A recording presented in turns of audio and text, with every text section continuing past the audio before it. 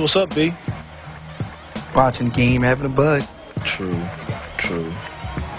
What's up? Yo, who's that? Yo, pick up the phone. Hello? What's that? What's up? Yo, where's Dookie? Yo, Duke. Hey! What's up?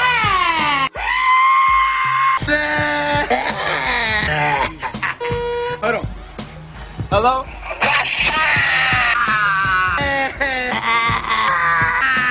What's up? Yo, who's that? Yo, pick up the phone. Hello? What's that? What's up? Yo, where's Dookie? Yo, Duke. Hey!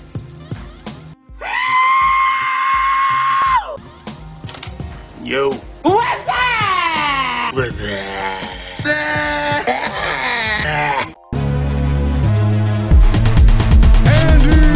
You got birthday candles, blow them out. You got birthday candles, blow them out. Everybody at the party start to gather round. Puffin', puffin', blow them out. It's your birthday, let's get crazy. I'll take the day off, they're gonna fire me. I came to pin the tail on the donkey and shake it to the Richter scale. Jobs are party. You got birthday candles, blow them out. You got birthday candles, blow them out. Everybody at the party start to gather round. Puffin', puffin', blow them out.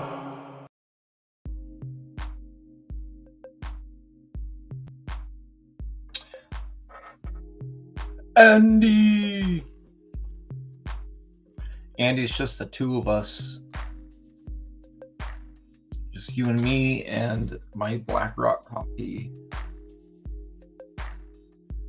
Let me get some artwork done. Why does my lighting look weird? I don't know what's going on in here. Ace is here. Ace, congratulations, you're 6th.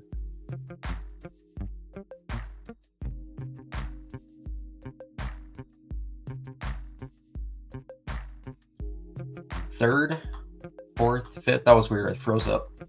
That's right. I'm gonna draw. Gotta finish this page. I got 2 pages left for this, and then I'll ninja launch a hard copy of it. I got a trading card too. Got a trading card for it as well. Andy, question for you. I'll let you say yes or no. What's up, Jay? Welcome to Andy's birthday celebration. Celebrating early. 7 months early. Andy, you remember I did the Jim Lee homage, the Rage Tally? Should I use that for a variant for this thing? Should I use it? These are the last 2. Okay, so I've been cheating a little bit on these. That's 2 pages. I'm using it on 11/17, so I did 2 pages there. This one, I got to finish this one,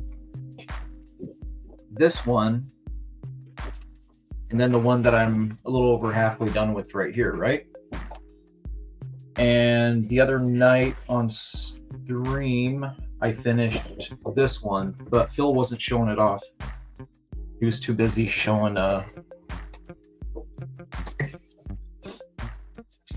pictures of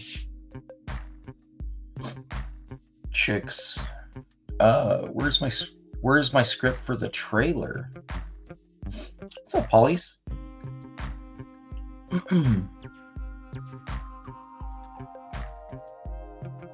Oh, Andy saw that. I think Andy saw that. Yeah, Andy's coming down. We're gonna go see Chevelle. I'm gonna have to send the ladies home for that one though. They're not gonna be able to sit it out. They could barely make it through churches. Oh, speaking of, I got my church's concert shirt here. This was $28. I think the venue keeps 14 of it, so they didn't make anything.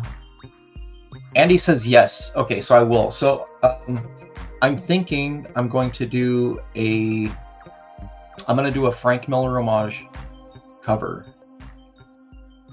for one of them, and then I'll use that Jim Lee homage for the other. Yeah, that's that wraparound right there, Jay. I'm not taking it out. Sailor already claimed it. He already claimed this one. He saw it. So yeah, man, I'm almost done with this thing, dude. Yeah, I gotta scan all these too. 2 pages complete. I'll be done today. Do those, and then the guy I'm gonna finish right now on stream, and then yeah, tonight I think I'm streaming tonight. Let me check. I think I'm not on my channel though. Here, I'll tell you guys. Let's see.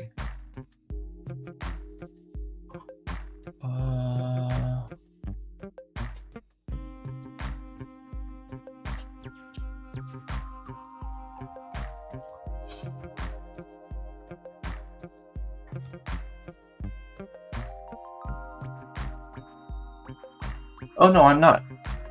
I lied. I thought I was streaming with Smetty tonight. I'm not. I'm streaming on the 23rd.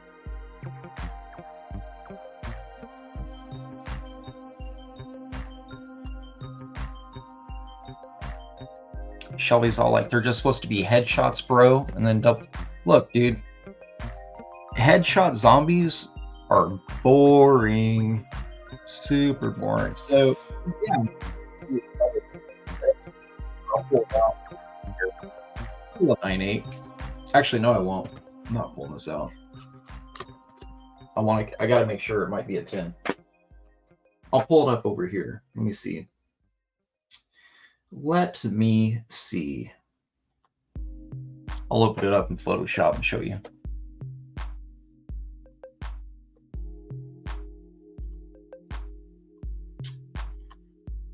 What's going on, guys? Are you all unemployed or just Jay? Right, where's my... Is it my... No, it's not there. Hold on. I could have sworn I called it something else.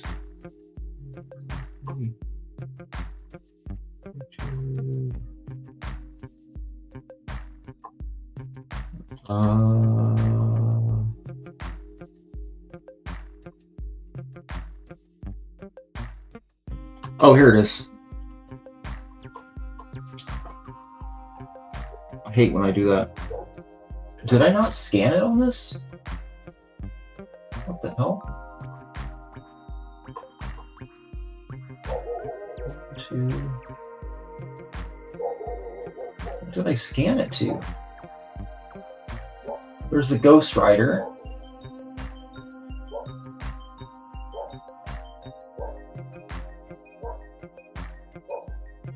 Oh, I did. I didn't go down far enough. I found it. Don't worry.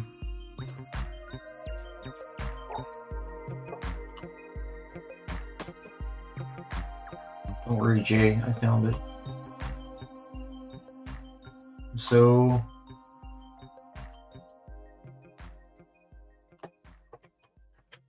Here, I'll share. I'll show you. Andy, if you didn't see it. What's up, Phil? Window. Can't see around this camera. There you go. That's the cover. That's it right there, man. Just a headshot. Hashtag. Just a headshot. Let me zoom in. I'll show you kind of some detail here. Is that zooming in? Yeah, I guess it is.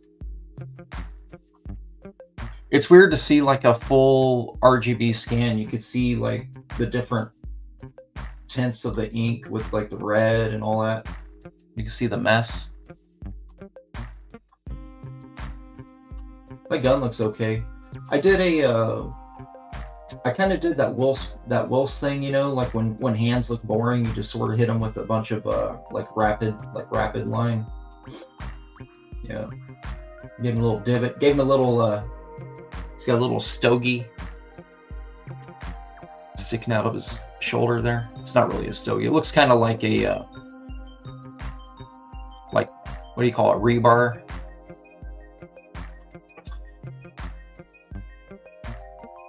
All right, there's that. I'm gonna flip it around. Let's get this done. I want to get this piece done. Damn it, Shelby. See, Andy says nice. That's nice, bro. I had two drinks today. This is my second. They gave me. I only drank half of the other one though. It tastes kind of burnt. Went to Black Rock Coffee. It's just a black and white.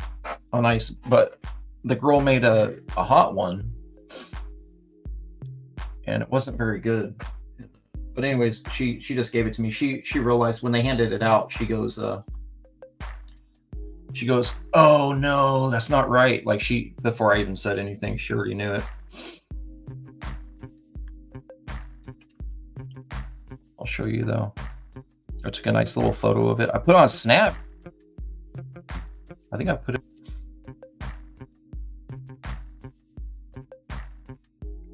Did I snap it? I did not. I snapped El Charo.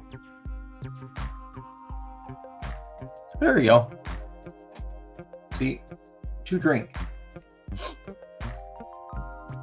That's what's up. I'm gonna charge my phone. We're gonna do this. We're gonna fix the face. I made his eyeball too tiny, and I put a giant glob of whiteout over it. Now I gotta shave it down, shave it back. The eyeball looks like a Charlie Brown character. What's up, Carbon? Jay's giving me the business. If it's not on Snap, it didn't happen. It says Mark Pingrin. I keep Snapchat because I don't know if you guys have ever noticed this. I have a Galaxy 23. There's something about the Snapchat camera is very different from the standard app they give you, and it actually takes better photographs. It's the weirdest thing. They're like, the clarity is better, the color is better, whatever the presets are on it, it's awesome. It's really cool. Oh, awesome one noticed. I wish I was skinny again. Unfortunately, not as skinny as I was. All right.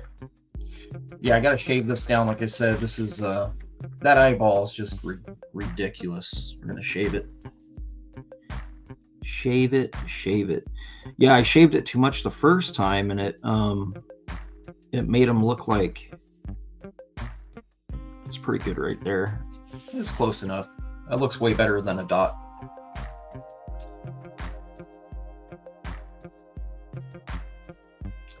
D-Wag says S22 Ultra here. Who was on crack?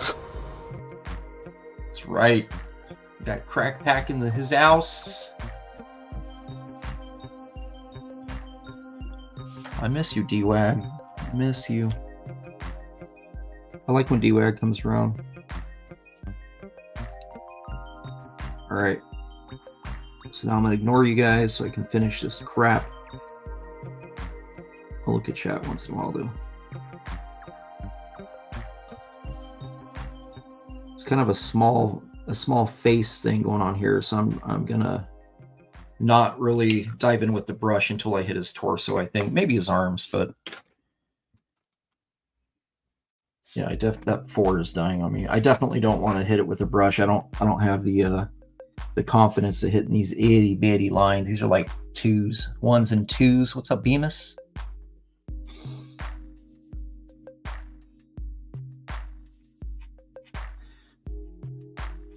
Yeah, so I might leave some spotted blacks for me to hit with a brush and just keep those a little loose, but no.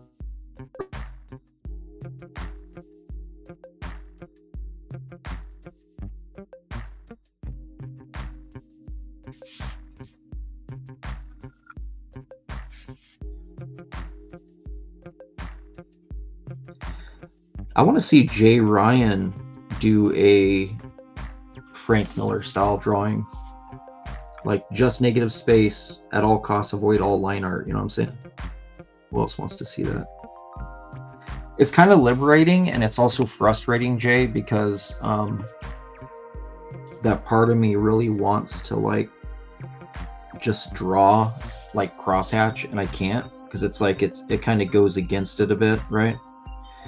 Like the closest I got to it here is like these broken lines, like the texture on the shoulder pads, and then I think a few headshots. I think there's a couple headshots that I did it too. Oh, this one here, I definitely broke my rule. If you look at that headshot, that top of his head right there, I did it. A little bit of feathering. But yeah, it's like just trying to use just straight up black, you know. It's hard. It's a little more difficult than you would think. And then this one, this was the top panel to page 6, and then I'm going to include a trading card. So here's the card. The back artwork for it is this, of some text, and then the front of the card will be this right here. And I might do 2 versions. I might do like an all red one, and then just a regular one like this with maybe just like a dark gray behind it with just the eyes white. I don't really know. I'm gonna play with it in Photoshop, kind of see what's up with it. But and this is very obviously loosely based on that Deathblow 1 cover. Jim Lee just did a close-up face, and it literally had a deleter going right down the center, and it was like half black, half white, you know. But yeah, like trying to I did it right there. Yeah, trying to keep yourself from like rendering with, you know, tonal values and hatching is hard as F, bro. Red Cap Man, how are you doing? Got a red cap here. Got Bemis.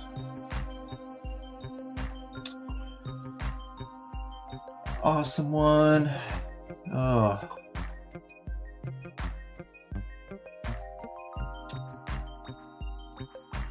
Use toothpaste. No. I'm trying to keep my artwork ant free. Ants will eat toothpaste, right? Doesn't toothpaste have sugar in it? I feel like toothpaste actually has sugar in it.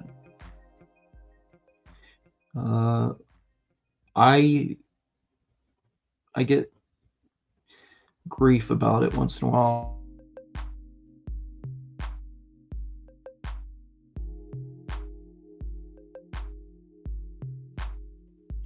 To brush my teeth. I don't use like Crest and that stuff, because I was told I had a lot of dental work done, guys, like years ago. When I had cancer, I had throat cancer, and a buddy of mine is a dentist. He did a bunch of work for me, and he was telling me back then to kind of like avoid the big name brand toothpaste. You know, he had different reasons why. I listened to him. I'm like, all right, man. He's like, yeah, just do what you're doing. It's fine, but just be aware, like, it's still bad. It might be better, but it's still not good, right? It's still not a good way to, yeah, there was some brand he wanted me to try. I never got on board because it tastes like crap. It's got like a brown box. I don't remember the name of it. But he wanted me on that, and I got it once, and I tried it, and I was like, oh yeah, yeah, man, I tried it, and then back in my head, I'm like, that was terrible. I did try it though.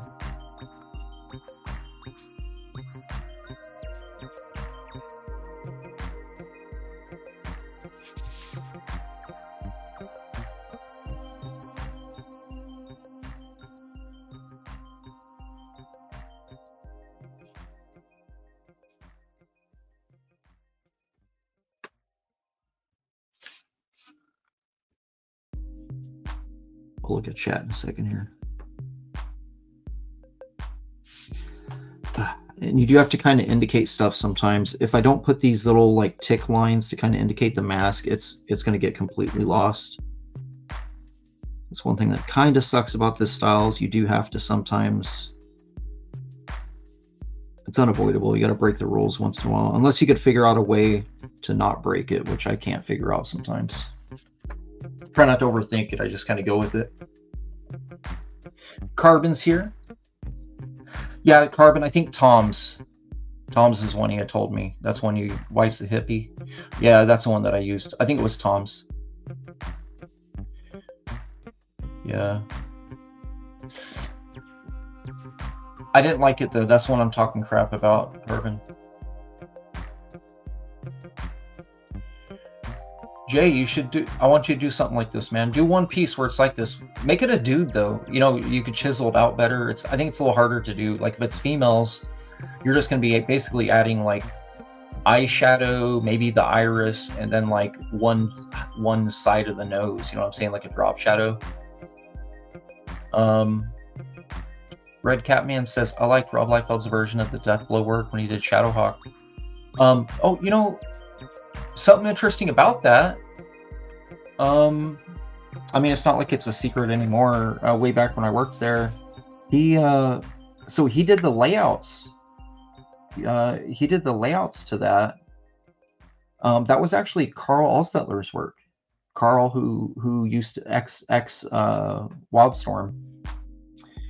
So Rob did some layouts, and then like the finish brushwork and that. Yeah, that was Carl Alstetler. And then after that, Carl was given the ongoing work for Bloodstrike.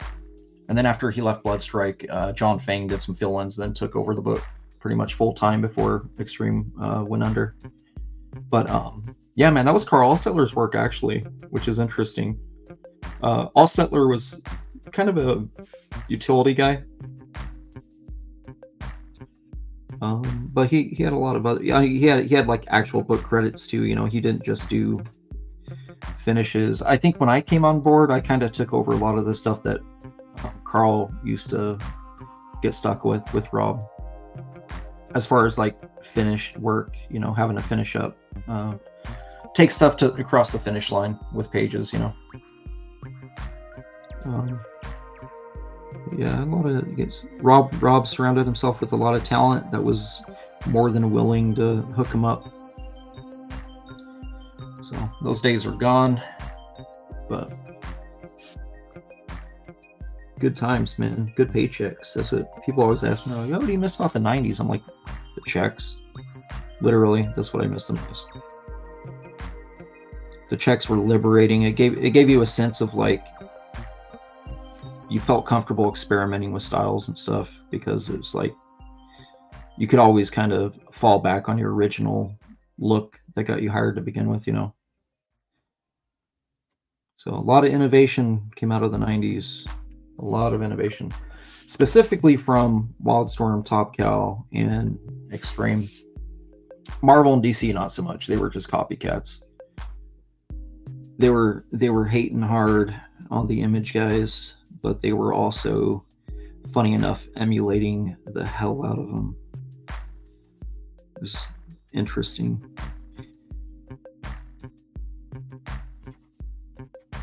They hate us because they ain't us. There was a point too in the 90s where there was an entire run of books called Extreme through, I think it was DC. They were hating on Rob so much they had to make an entire run of books called Extreme. It was like Extreme this, Extreme that.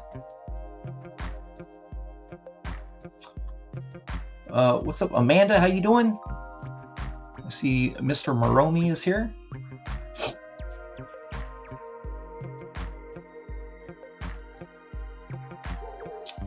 Hipsters want to make fun of the 90s, the error save comic. It expanded everything for sure. Look, dude. If 90s comics didn't exist, you guys probably wouldn't be here watching me. I'd probably be teaching full time somewhere, not ever having done nothing in comics. Yeah, it's weird. You got a lot of 90s comics hate, and the thing is too, 90s wasn't like an era like music where like there was actually very few talented people in the 90s. There wasn't a lot. You had a lot of you know, a lot of people trying to emulate what the more popular artists were doing, but they were all doing it very badly. They weren't doing it well, or else they would be remembered today for it, right? And they're not. People still talk about Jim Lee and McFarlane and Rob and Eric because no one else could do what they did. Not to the same level. The Kuberts tried. They kind of failed. They had to find their own way. Mid-2000s. But, you know, that was all studio. It's the studio telling people. There was a point, too, I was talking to someone about this. Even like what's it, Herb Trimp. There's an entire book he did where he literally was trying to ape Rob's style, and it was like the worst. It was actually kind of sad seeing the guy that, you know, drew the first appearance of Wolverine trying to ape Liefeld, and he just completely failed at it. It was probably the worst book he's ever drawn.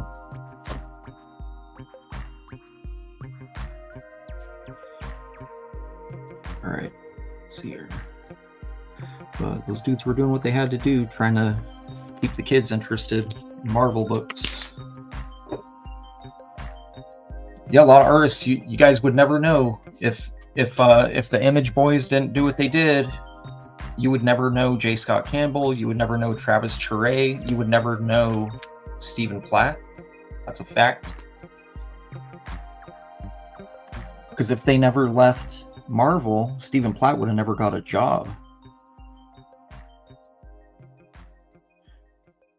You'd never know Frege.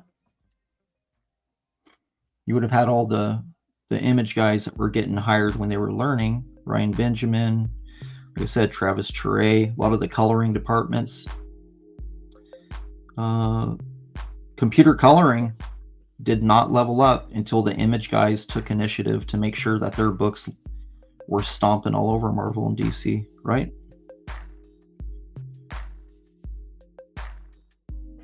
They created coloring departments. There was a point where Top Cow was actually the best colors in comics.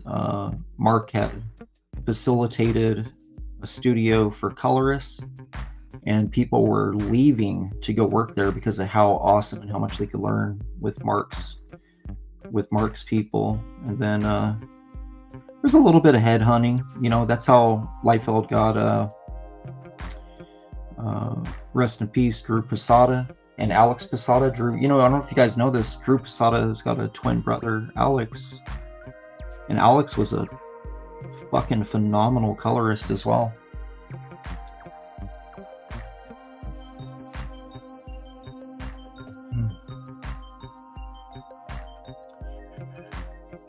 He had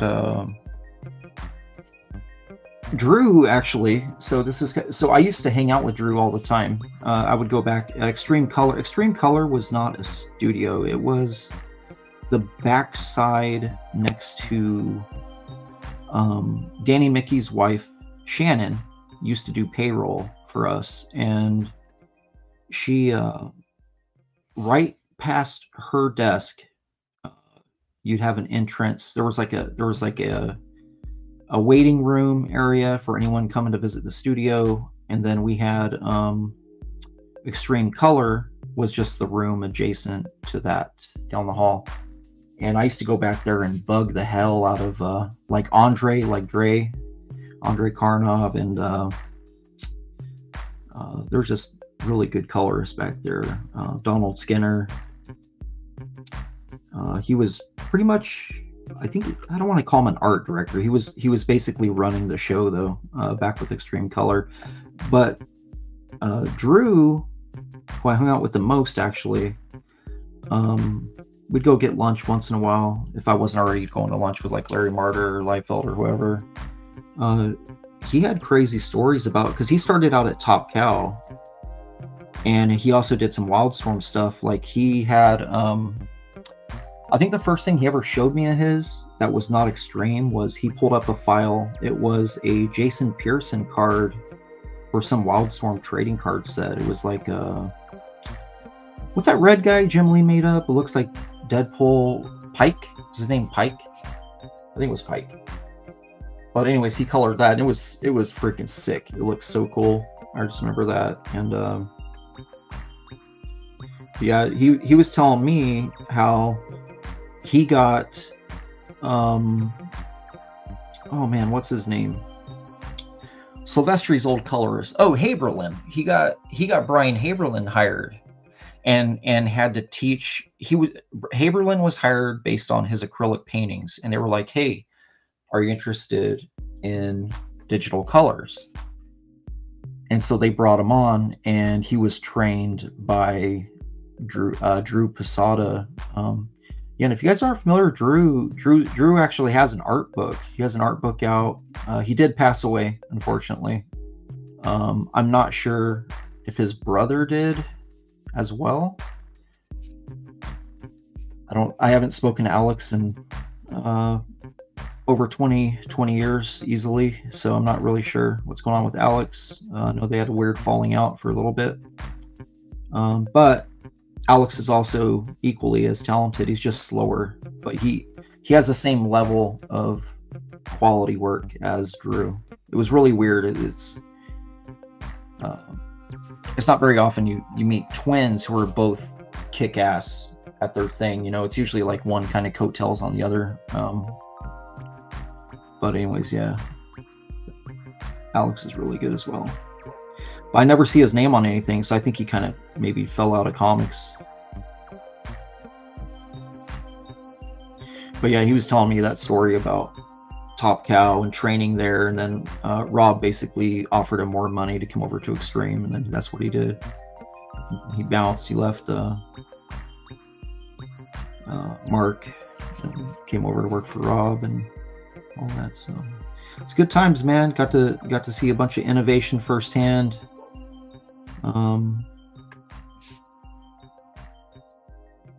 Yeah, and again, man, it wouldn't have happened. None of that would have happened unless those dudes left Marvel. I think today, I think comics would have still been. You probably would have had some digital stuff, but I think it would have been completely different than what we have. I don't think it would have been for the better.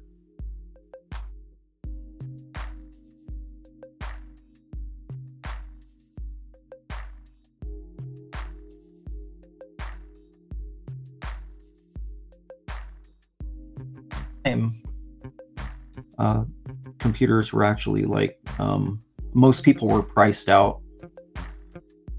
The investment was just too great with little return, and so you needed these companies, and Marvel and DC did not facilitate that. They were taking advantage of hiring people that the image guys were training to begin with. So Arn Lucen and Liquid and all that, they really only exist because of Liefeld. I mean, there's a lot of stuff that's people forget. No one had interest in Arn and Chris until Rob.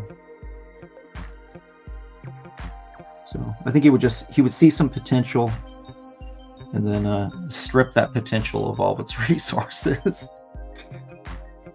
I was one of them for sure. What's up, Psy? Apex, what's up? Sorry guys, I'm not checking chat. Ramble, welcome to Ramble stream. Aldous, what's up, man?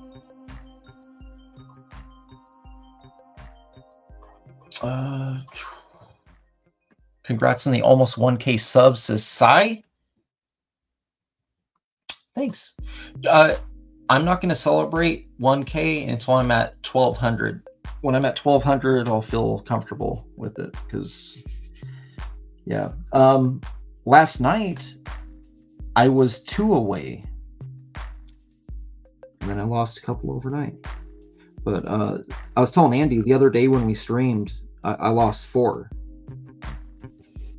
Like during the stream, I lost 4. I think it's just accounts getting banned. I highly doubt that even 50% of my follows is like bleeding humans. You know what I mean? I think a lot of it's just bots or whatever. But I also feel like I should have, like 5,000 subs or so. There was a point, my old Instagram, there was a point where I had, what was it, like 15,000 subs? Or yeah, it was weird. and a very high volume of those was actual real people from conventions, because I'd be like, hey, I'll give you a discount right now if you add me on Insta. Like, I was literally that guy. And that's how I got a bunch, and then they don't unsub, and then they, you know what I mean, they don't unfollow. So I think I need to start doing that again now that I'm guested to a couple shows. I got a couple events here. I got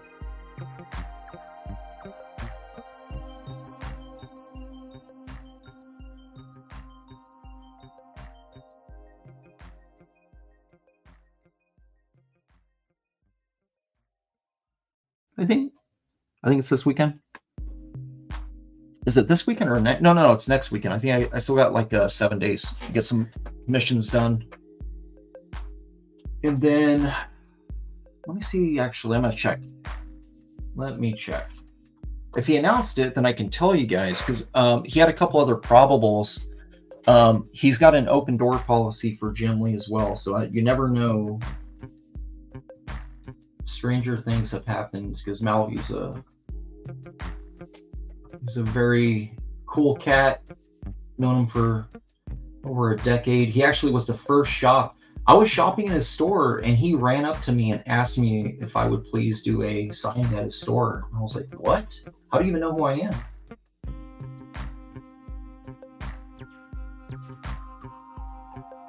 Ooh. Okay. Oh, he's got sketch cards for his show. That's cool. Andy, are you still here? It looks like hey, you know Ben, Glenn Denning is going to be there, dude. Andy used to work. Andy used to live in Mesa. He used to work at a comic shop 30 years ago. Yeah, Andy, if you're still here, man, Glenn Denning is going to be there too. Looks like he's doing some sketch cards. Yeah, he's only announced me and Frega. He put up Dan's commission list. Here, let's see. I'll share this. Let's see here. Where is my...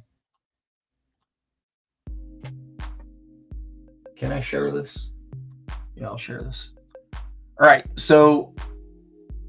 oh, by the way, yeah, my commission list, I told him I'm only taking 10. I'm doing 11. I personally am doing 11 17s at 125, single character, minimum background, 3/4 view, sometimes full view. It depends on the character, what I'm comfortable with. It's kind of like a my thing. But I'm doing 125 because that's what I'm comfortable with personally.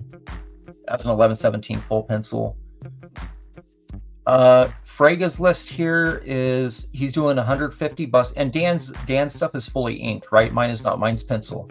Dan's doing 150 for a bust. I think that's a 9x12. Half figures are 250, and then his full figure commissions are 500. I imagine that's probably on an 11/17 or whatever, you know, whatever it would fit on nicely. Even if it's an 11/14, I would say that's acceptable. So Frega's got that Green Goblin full figure. Looks like he has a Miles Morales half, and then a Cable bust. A bust, a half figure would be like waist up, and a bust would be like a shoulder shot, like basically a little more than a head, right? You want to kind of cram as much as you can under the neck. Let's see. Mike wrote, sorry guys, I'm reading away from the screen. Can't afford a Jim Lee commission without taking a second mortgage. Oh, that's right. Jim Lee's commissions came out 14,000 a piece at starting, and they go up to 35K for 11/17 single character, by the way. Don't worry, Scottsdale Comic Book Show, got you covered. Guest to honor Frega, be on hand, satisfy your original sketch needs. Comic artists Marissa Pope and Shelby Robertson will also be attending. Oh, that's cool. I didn't know Marissa's going to be there. She does Zenoscope covers. The 8th Scottsdale Comic Book Show will be held Sunday, April 21st. Okay, so I got a week. I got a week to knock out more stuff. 11 to 5, and it's a one-day show.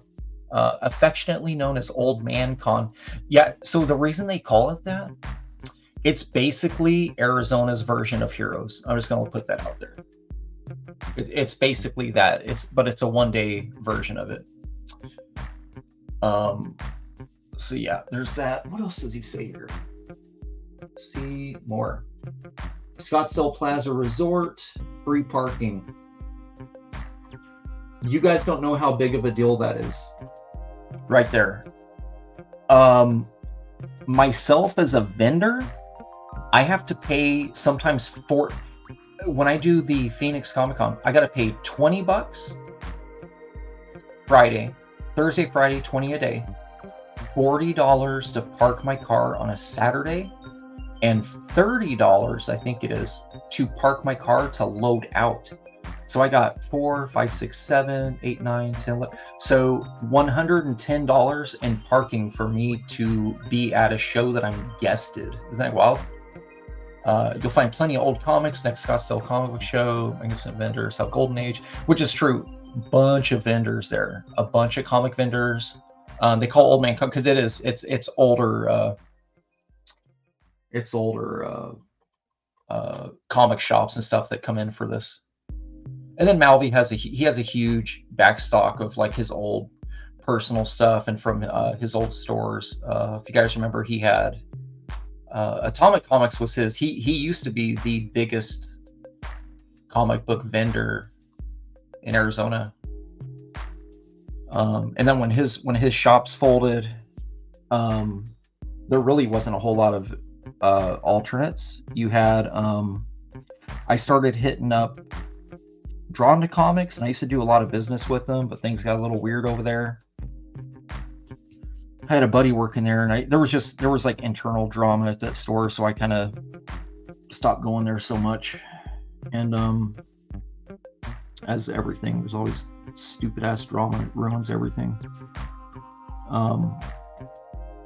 But that shop was cool. And I still recommend it. I just personally don't have to go over there anymore. I'll stop in there and say hi to people. I mean, I'll still say hi. It's just I don't do events there anymore.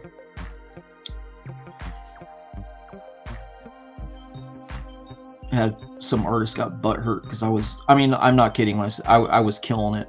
I was killing it over there pretty consistently, and they were making a lot of money off of me because I had a consignment situation over there, and there were people that just got mad and voiced their opinion to the owner, and he felt like it was possibly making him lose business of people because of jealousy and shit. And so I stopped. I was like, that's fine, dude, I'm out. Because me as a knee-jerk thing, I'm like, peace out. I'm not gonna argue it, dude. Like if these dudes that don't even really shop your store and just use you for a spot whenever you have an event, but they have no interest in actually spending in your shop, if that takes precedent over someone that makes you thousands of dollars a month, enjoy your life, bro. Enjoy. That's real talk. Real talk from Shelves. Tuesday morning. What's up, Gordon? I see Sailors here.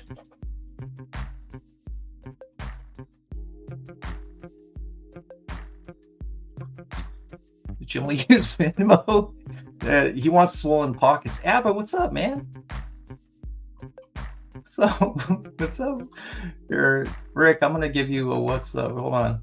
Hurry up. I'll give you that. What's up? Yo, who's that? Yo, pick up the phone. Hello? What's that? What's up? Yo, where's Dookie? Yo, Duke. Yo. What's that? What's that? What's up? Yo, who's that? Yo, pick up the phone. Hello? What's that? What's up? Yo, who's that? Yo, pick up the phone. Hello? What's that? What's up? Yo, where's Dookie? Yo, Duke.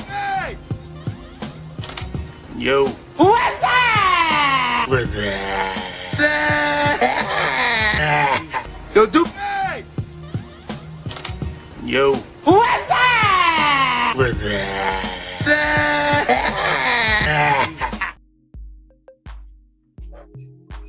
Oh, that's funny. So, oh man, I can't find it. So Red Catman says Cal Irving. He says Carl Irving. It's Cal Irving, who worked on Chapel had a death blow feel to his art. Yeah, Calvin was a good guy. Also, rest in peace, Calvin. My son is actually named after him, believe it or not, Red Cap. I have a son who's going to be 30 soon. Yeah, his chapel did have a death blow feel to it. You're 100% correct. He was hired off of an indie book he did. I don't remember the name of it. I actually was right now. I was looking up online. I was like, oh, I'm going to look this up. He got hired on a book that was a fringe death blow, like literally straight out of death blow comic. And when he was working at Extreme, that was actually my first paid gig when I moved down. My first page rate gig was Rob said, hey, Calvin's having some problems getting his pages turned in, and I think it would help if he had an assistant. And I thought he meant like, oh, like someone to come in and help ink stuff. I was like, yeah, I think I can do that. I've tried that before. And he's like, no, I need. He's like, would you mind laying out some pages and then bring them to me so I could see what you do? And so I got the script, and I think it was, oh man, who was the writer on that? Was it he was an in-house editor, but he was also doing script writing. It wasn't Tom, it was oh god, I forgot his name. But anyways, yeah, I did layouts for volume 2 of Chapel, not volume 1, but it was for issue 1 and 2. And then I actually ended up doing issue 4. I think I did issue 4.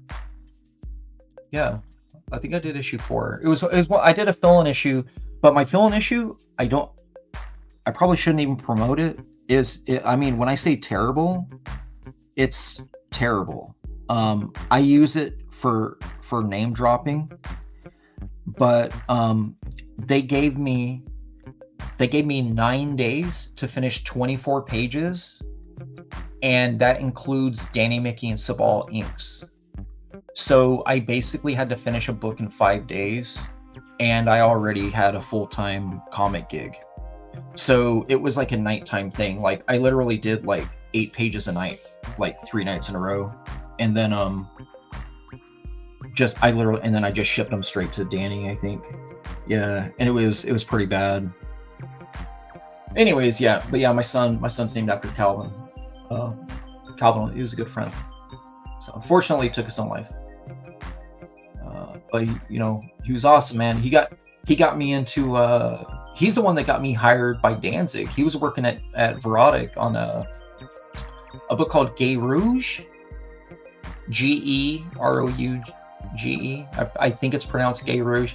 It's a Louisiana. I don't even know what you call it. Voodoo, voodoo and stuff. Apex says, what? Shelby's a 30-year-old son. Yeah, like 30 and 28. Yeah, promiscuous babysitters, bro. I wish I had a few babysitters that were 8s, 9s. Parents used to hire some hot ones. What's up, Courtney's Fellowship of Oddballs? Yeah. He passed 98, because my son is not born 96. 98?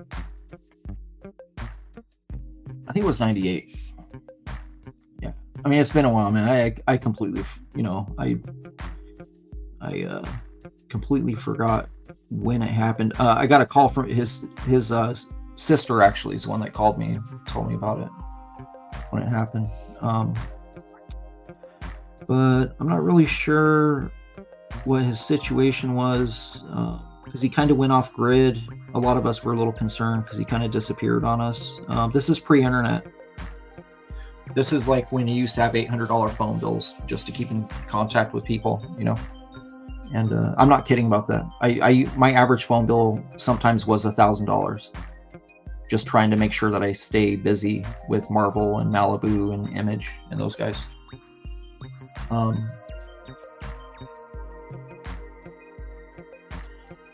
I'd be interested to hear like what Marat and even Frege used to spend on their phone bills, because they used to be on the phone more than I was. There was never a time when I'd go into Dan's office when he wasn't with a phone rested on his shoulder, talking and drawing at the same time. So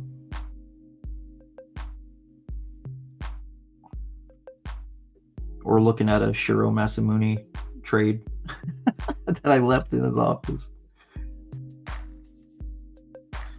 We loved our Shiro.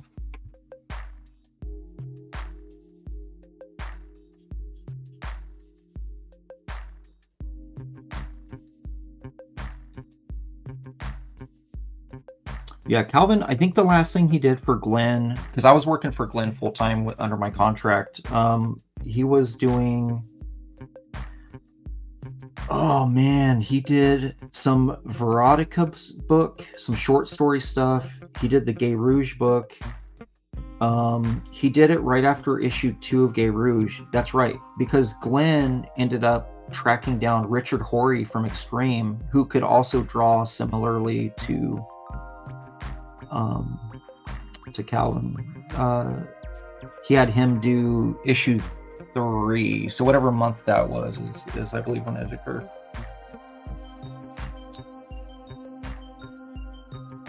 Carbon likes churros.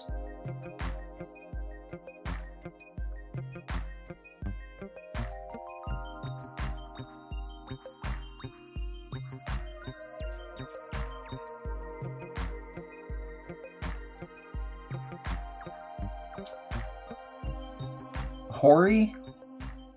Sai is saying Hori?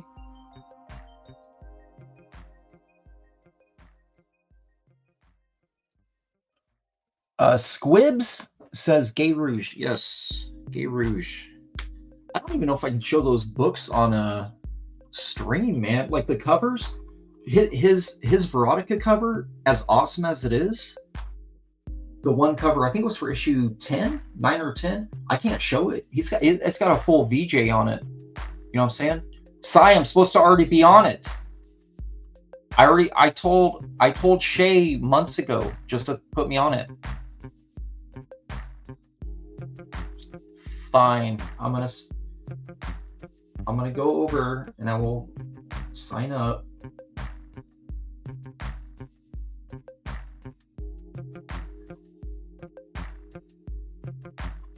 Am I not in the group? Sai? Oh my god, I can't follow this shit. I'm having problems on Twix right now. I can't navigate it.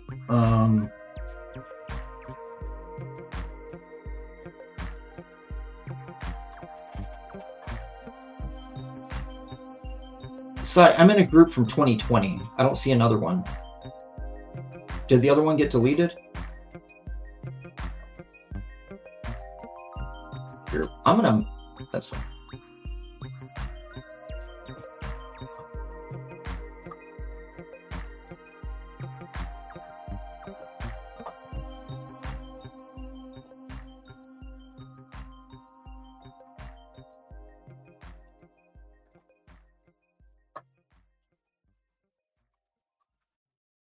There we go. Okay, I messaged Shay. Sorry. There we go. So I'll be on the auction for that.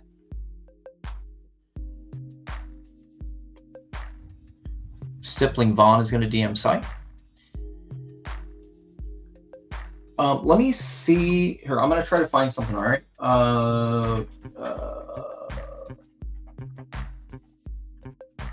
Let's see here.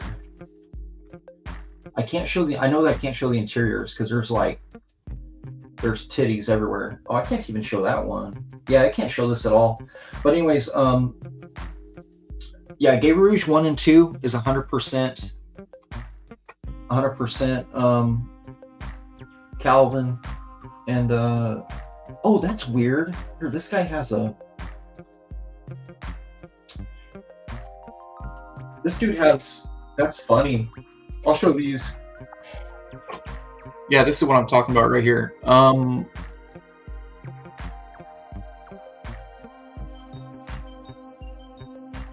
mean, God, I can't see this at all. Check this out. So this is Gay Rouge #1 on the left side here. So that's Calvin Irving's cover, and obviously it's covered because she's completely nude, and on his issue 2 cover as well. And then on the right side there, that's a Gay Rouge. So, oh man, I don't even know, why did he make that a comic? That's a cash grab. Okay, so I did some inks over Bisley at Verotic. I inked a book called Dalkiel. It's a one-shot. It's got like a hella evil cover. It's got like a pentagram and a painted face of Dalkiel on it by Biz. And anyways, that's the only time I ever worked over Bisley, like at all. And then I also got a pinup in it, which is colored by, I think Matt Yackey colored it. But anyways, Glenn wanted to send me these pages that were drawn in a sepia tone. And he was like, I'm thinking of just having you ink this and getting rid of the tones so we could have those sweet computer colors. And I was like, dude, it looks good like it is. Leave it alone. And I think it was like an 8-page story. And I'm pretty sure it's that Gay Rouge book there, because it looks like Bisley has the full art credit next to Glenn as an author on the left. So whatever auction I pulled this from, yeah, you get a #1 Calvin Irving illustrated Gay Rouge one, and then a one-shot Bisley Gay Rouge. Yeah, because I was looking, I was like, is that a variant? No, that's got to be those pages. That's the only thing I can think. But those pages were supposed to be split into 2 issues of Verotica. So maybe he canceled Verotica at the time. I'm not really sure. It's really weird. Squibs likes Danzig's Death Dealer. Yeah, I really, well, I especially liked the Bisley one was awesome. Liam Sharp's was okay.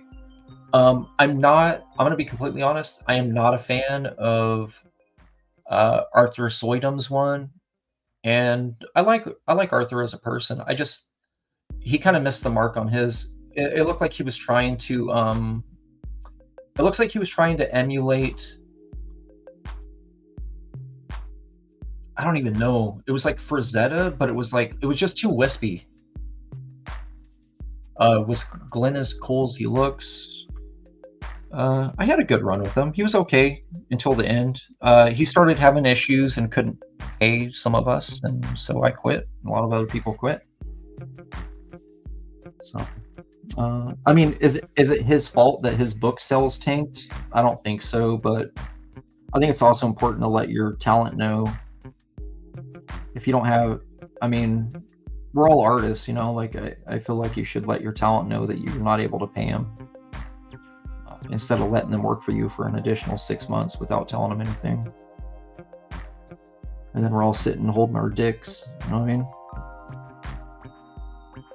It's kind of what happened. So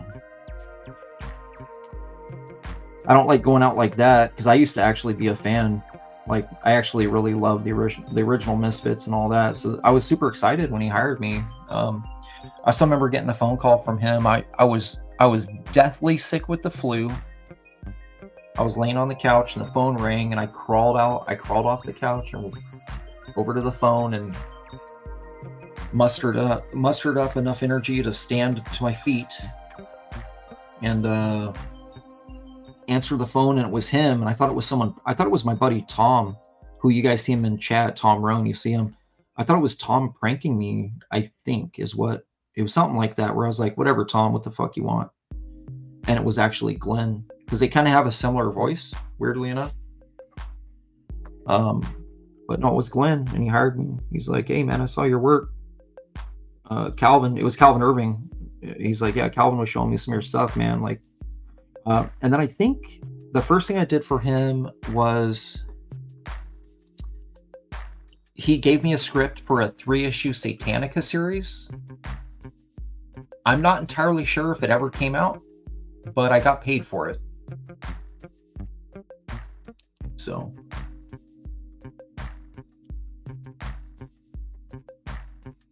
that was cool. Getting paid for your work is always the best.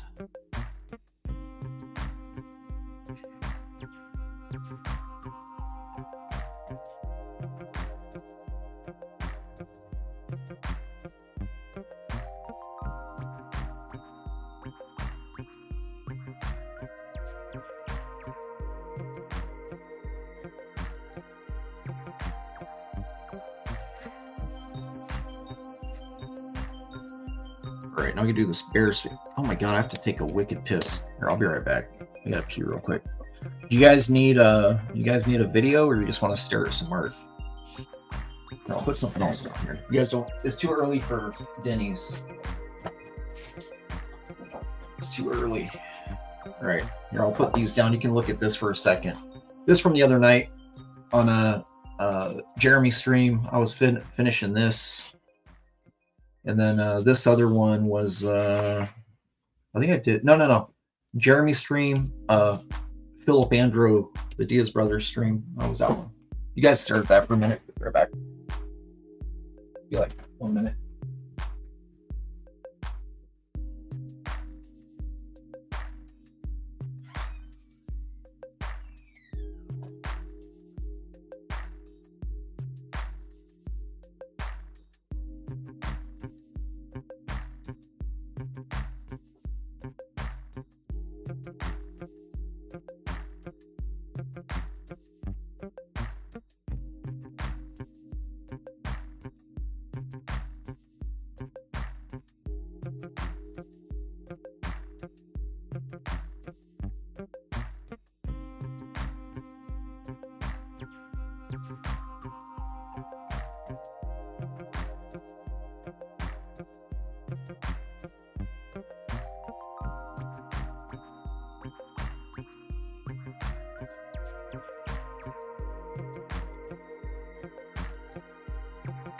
Took my shoes off, so you know it's serious. You know it's serious. You know, I might actually finish part of the other page too. What's up, Angie? AKA Todd.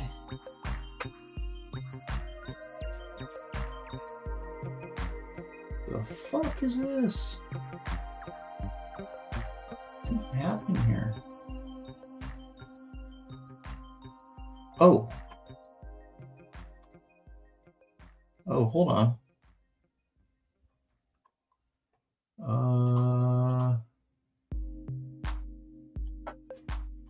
Let me get rid of this.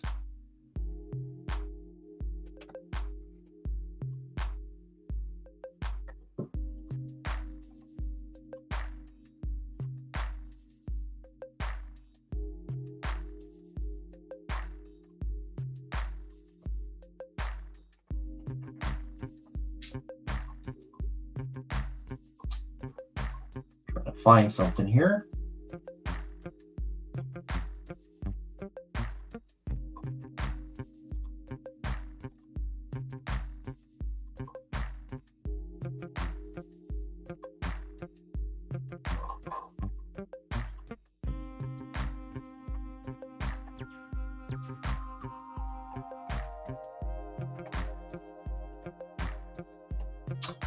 Sorry, I got a message something real quick.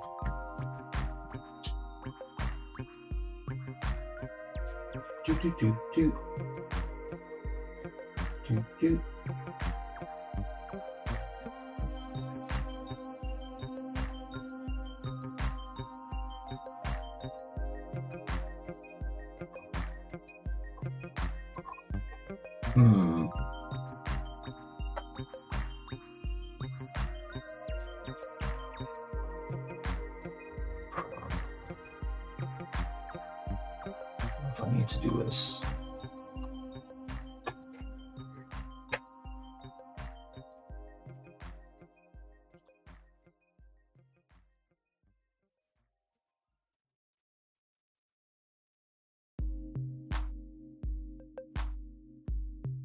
One second, guys. 1 second.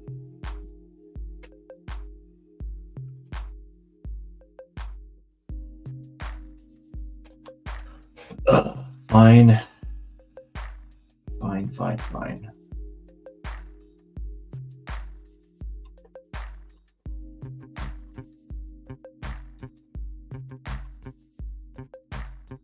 What the hell is this?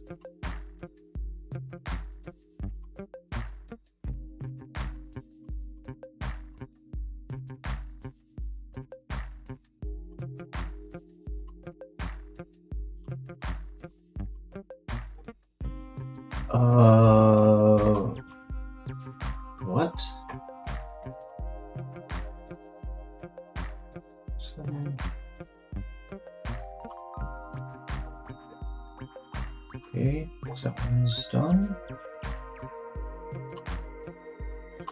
This one's done. Is that finished?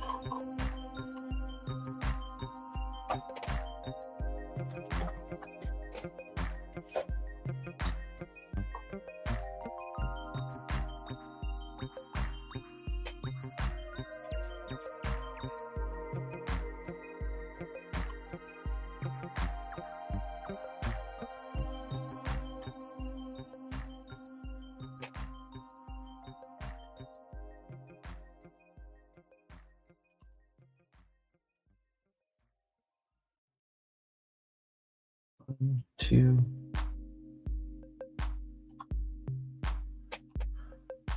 Oh man, no, should I? Yes, I'll do it. Shit.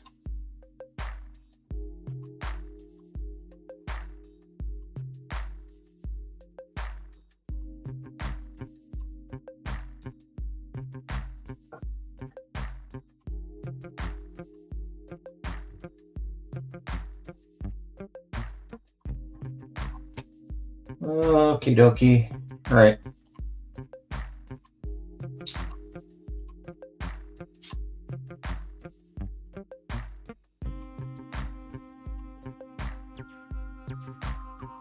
Sorry, I had to respond. Okay. Back to this. Do this weird animal space.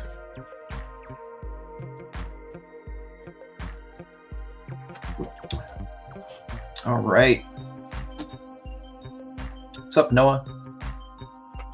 I have this shirt for you. What is it? Tuxedo Cat writing it. Do they have it in black? Probably. It's keep Wait. look you can. Let I me don't see know. what It's it a is. black cat, so they might not have it in black. They have different color. I need a dark color. I'm not buying you a cat. Tuxedo Cat writing it. Give me the dark blue. No, not. That's really Look. funny. Look, would you guys be happy if I had this shirt? Let's see if will it focus? You guys It think of looks that? Just like a cat. Give me that. Cats really would lose it. Yeah, I need a dark one though, because I'm gonna be like sweaty. It's so funny. What about the purple? What about this color? This dark. Yeah, that's cool. That's I mean that's because the cat doesn't. Yeah, You don't want tie dye? no, I'll throw that away. Oh, that's so funny. Can you shut my door? Thank you. Give me the dark charcoal. I'll wear it. Give me the dark charcoal one.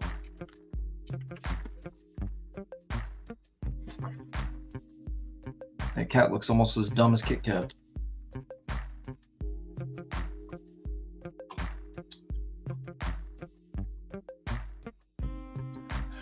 Sai says, Shelby, pick a time slot. Yuhoa. I want to go the same time as like I don't want it too early. Can you do like middle, like second, I guess. Like second or third slot. Oh, we just did taxes. We owe a bunch of money.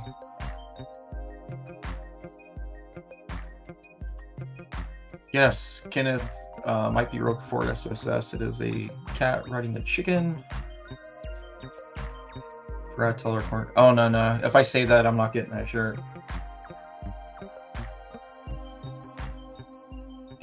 Is that for the cat? No, it's for me.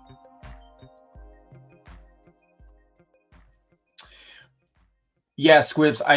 So unfortunately there's no halo ghost line around the cat, so the cat would just blend in with the shirt. So it's got like, yeah, I own 2 white shirts, 1 red shirt, 1 light blue, I think, a couple grays, and then like 50 all black. Like all my shirts are black. That's all I wear. Also, when you live in the desert, it's kind of, oh shit, I forgot what his face looks like. Yeah, I live in a desert. I just don't want light shirts. I just sweat nonstop. I just can't not sweat living out here. It's kind of gross, actually. All right, I'm gonna go through all these. all these pages. It's not that. It's not that. Here it is. That's the face I was looking for. Look at that stack. I think I'm gonna sell all these pages as like a lot, like a complete book. I think I'm gonna do that.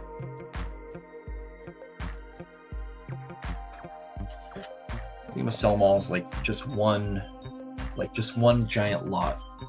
Why not? All right, so I got a 2 over here.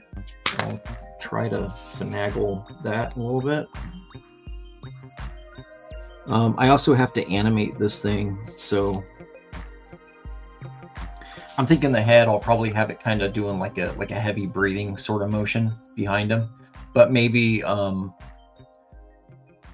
After Effects you can do a thing where it's kind of masked out and it's exposed, so maybe just do like a heavy snowfall catty corner like that, and then maybe have him kind of trail up from behind and out of the blackness, and then he's just breathing behind him, and then he's got his own little like shit sort of blurb, something like that.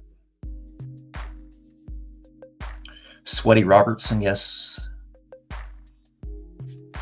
Bemis, don't want to blow smoke up my crack. Those pages are killer. Well, thanks, man. I mean, it's experimental. I don't know that I'll ever do anything like this again, to be honest. It's I'm a fan of the deets, you know. I like my heavy details, so I don't know. It's a nice excursion and there's a purpose for it. It's not just a thing for no reason.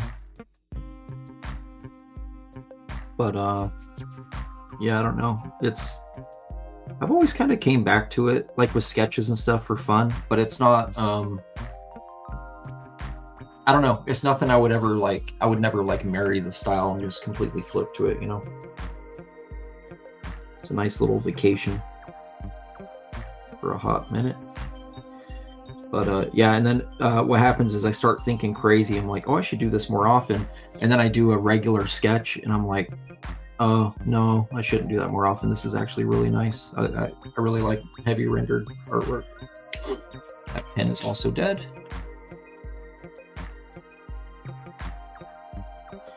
So I think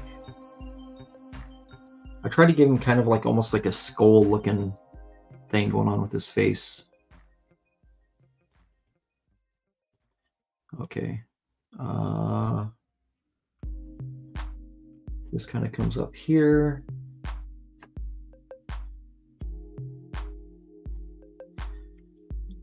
And I'm just sort of indicating the shadow because I have to break it up with white. It's all completely negative space with all this, so kind of work this a little bit.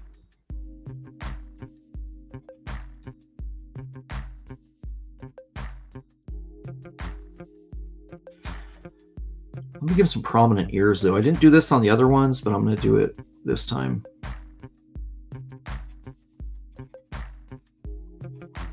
But yeah, it's good to kind of play around, you know, with styles. Like I'll eventually have a painted book too, at some point.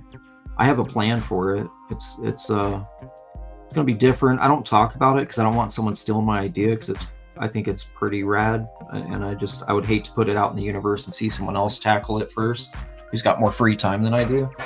So yeah, but I'll have a painted book. When I say painted, I'm talking like watercolor, acrylic, Copics, or Ohuhus, or whatever it is, whatever it may be, you know, like mixed media, not full painted. I would never go like full acrylic or something like that. I'm just not as much painting background as I have, because I was actually when I was taking all my college courses during high school, I was taking a lot of painting courses, oil, acrylic, and gouache. I've never applied any of that to comic work ever, because I was doing a bunch of landscapes, still portraiture, stuff like that. Alder, what's up, man? Does your woman what?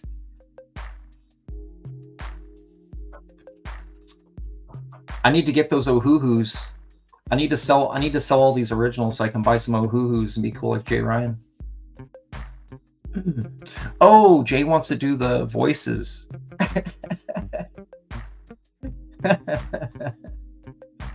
Squibs loves a Frank Miller, Jim Lee. Yeah, same here, man. Same here. If you guys ever get a chance to, I don't know, did I do a video on this?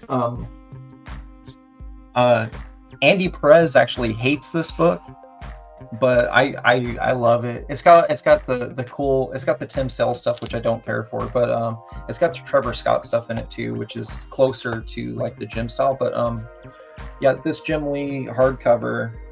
So there's the regular cover. I'll take the dust jacket off. I think he's got a different cover underneath. What is it? Yeah, so he's got this watercolor painting thing underneath, just pretty dope. And then this was the line art to that Wizard cover. What was it? Wizard number 35? I might be off with that, but some Wizard magazine. That was the cover to it, the Death Blow by Jim Lee. And then so you got all the covers in here. It's chronologically correct. So you get the Death Blow 0 stuff, which is basically Darker Image, right? So you get those by Jim, and then it jumps to some Trevor Scott stuff, I think. And then it goes back to Jim. Even though this looks like Jim, this isn't Jim's work. This is Trevor Scott. And then it goes back to Jim for issue 1, which is this book here. Yeah. But this is a pretty sick cover collection. Oh, for anyone that doesn't know, this not the direct market. What's the one with the UPC? The retail. The one with the UPC. This was the cover. So you can find these on eBay for like $5. They're pretty cheap. But the one with the cheaper paper that went to spinner racks, this was the cover. It was the red, just a paint bucket red of that popular cover, which was the embossed red, bloody red one with the black background with the black embossed art. Yeah, so it's kind of cool to see that in its lines, even though I already have it in the ash can. And then issue 2 was Jim Lee. This is Jim here, still sticking to his guns with the Frank Miller style. And then issue 3, I think this is the best illustration Jim Lee's ever done in this style. I got this signed by Jim and Tim Sale. Tim Sale signed this for me. I went to dinner with him in Oakland back when WonderCon was in Oakland. I think this was '93, I think. And then Tim Sale Interior. That was Tim Sale's first book, Interiors, which I told him, I was like, I think you need to lean more towards Jim's style, because this stuff here just looks. I didn't like it. I mean, as a kid, I didn't really give a shit. I still don't. I would tell artists what I think. I'm like, hey, this stuff was better when you did this, or what, like, why did you abandon it? Or I get very judgy when I talk to artists about their stuff, especially if I adore their work. It makes me angry. I'm like, why did you change? This stuff was better. It's kind of a cool cover. I think this is repurposed though. I think this was his original layout for Darker Image 2, which never came out. Which he also drew, what was it? The Max and Blood Wolf was also on the cover. So yeah, then you got this stuff with Trevor Scott, but you still get the Jim Lee covers, so that's kind of cool. And this also comes in a soft back. This is an awesome cover here. Him with the what do you call it? The chalice. I don't know. I don't remember the story in this. But yeah, you know, it's him. He's got terminal cancer and basically just doing a bunch of Punisher type shit. Then you get some of this in the back. I don't remember who else is in here, but you can get the soft cover to this like fairly cheap if you can't find the hardcover. These might be hard to find because they did clearance them out at like $15 a pop on Amazon way back, just to get rid of them out of the warehouse. This was a trading card. I remember when that came out. This was the advertisement for Darker Image. That piece right there was, this is a Tim Sale piece. This is a little too close to Jim Lee's issue 2, page 1, I think.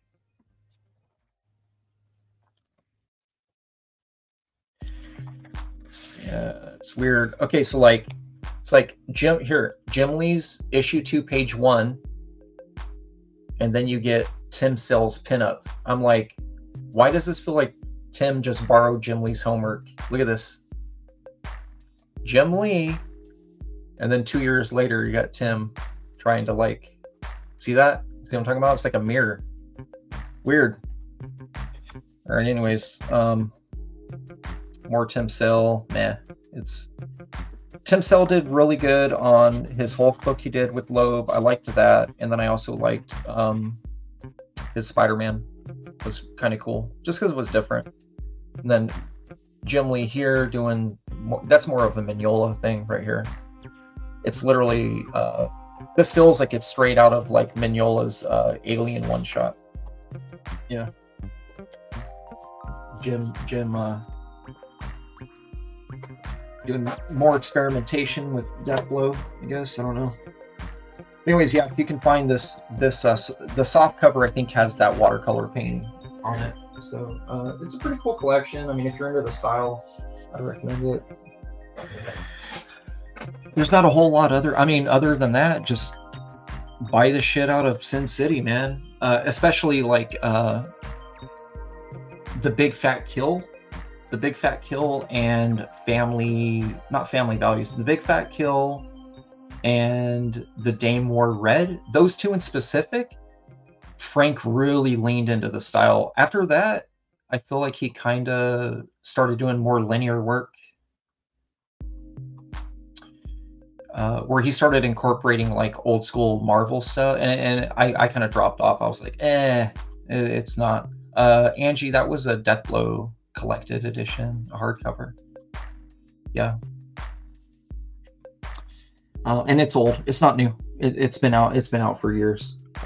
Since maybe I remember seeing it at a Barnes and Noble up at my old apartment up in Mesa years ago. So yeah, it's nothing new.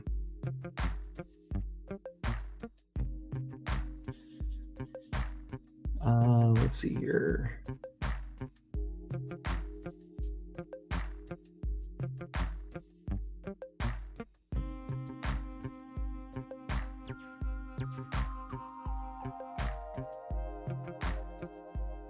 Right.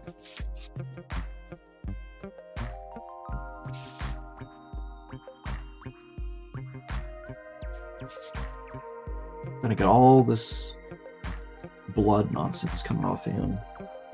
So I kind of have it coming out to here.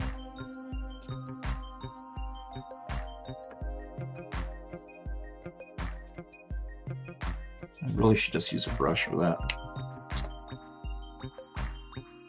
Yeah, I'll just use a brush.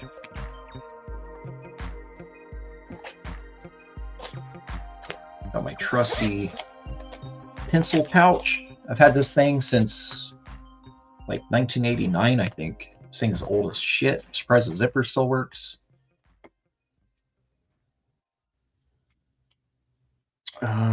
Soft chisel. It's not what I need, but I will use it for this. These were a fun pen too, Jay. If you have any of these, the Faber-Castell, the chisel tips, they always have a C on it. I think they have a HC, which is a hard chisel, and SC. The tip is sort of like calligraphy style, but you can get some pretty cool thick to thins. The ink's different in it though, so just a warning: if you do bring a marker over it, it will pull a little bit of the black ink, which sucks. So I only use it if it's like a final pass like this, like there's nothing else going over top of this, you know. So yeah, I would never use this for something that I'm gonna bring colors to after the fact, because I already know what the result's gonna be. I've done it before. That's how I know. I'm like, man, that's really weird, because all the other Faber-Castells are 100% like safe, like super safe. I don't know why this particular pen, because even the brush pens are safe. This one, for whatever reason, whatever ink's in it, unsafe. It's weird, man. Don't get it.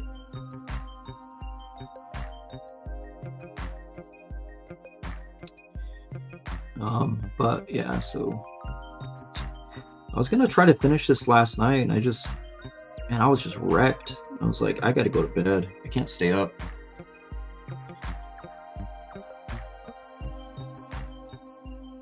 Just completely wrecked. Had a long day at the college. Still doing a bunch of Unity stuff over there, so that was stressing me the hell out. We're doing some stuff now where it's sort of like on the fly, like do it on your own, and I'm like, I don't really understand this. I'm referencing some of the older things that we've done with some of the builds, but it's not exactly the same, so I'm getting a little confused with that. It's one thing I hate. I hate filling out of my element. It's the worst.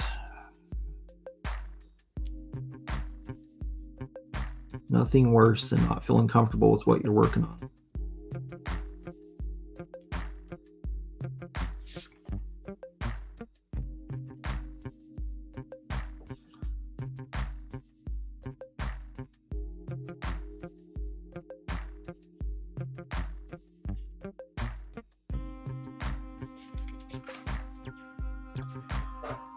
What's up, Maycock?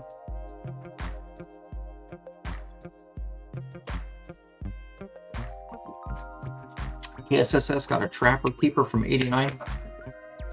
I think. Let's see if I still got it here. I had a.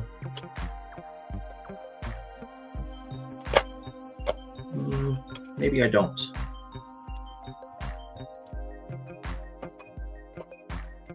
I guess I don't.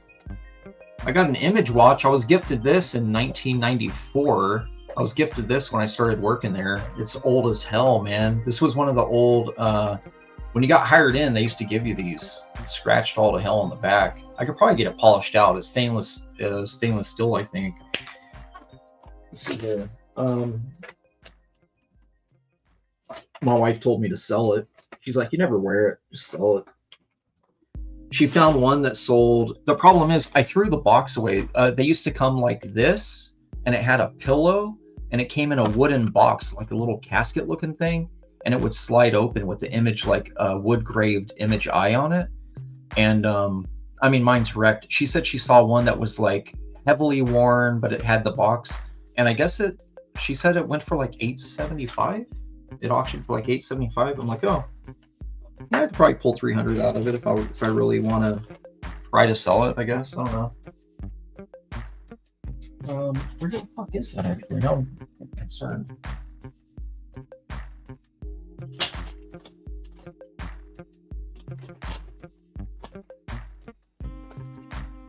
See, got all my rulers. Oh, here it is. I found it. I guess this isn't that old.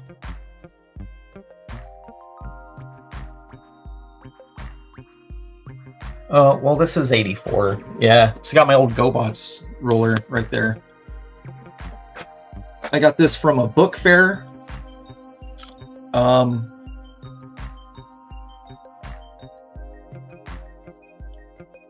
think I was in first grade. Yeah. I tried drawing stuff. I don't know what the hell I was doing there. It's like pencil. I don't understand it. Yeah, I think I was in first grade when I got this. It was 84. So my sister would have been 4. That would have made me 7, I guess, right? Yeah. Anyways, I think it's the oldest like thing that I got art supply wise.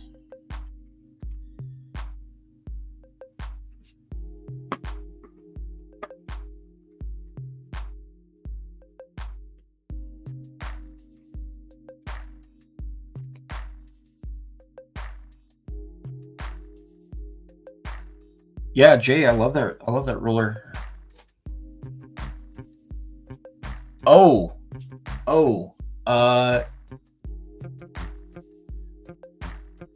KSSS Shelby, Scooter from GoBots or T-Bob from Mask? I'm not even gonna hesitate, bro. T-Bob all the way. T-Bob, he had more articulation.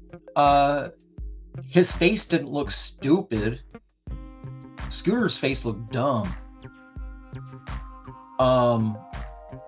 Yeah, T-Bob, and then T-Bob was more like human friendly too, right? Like he would let like people just ride him all day. I used to have that I used to have that Mask figure way back in the day.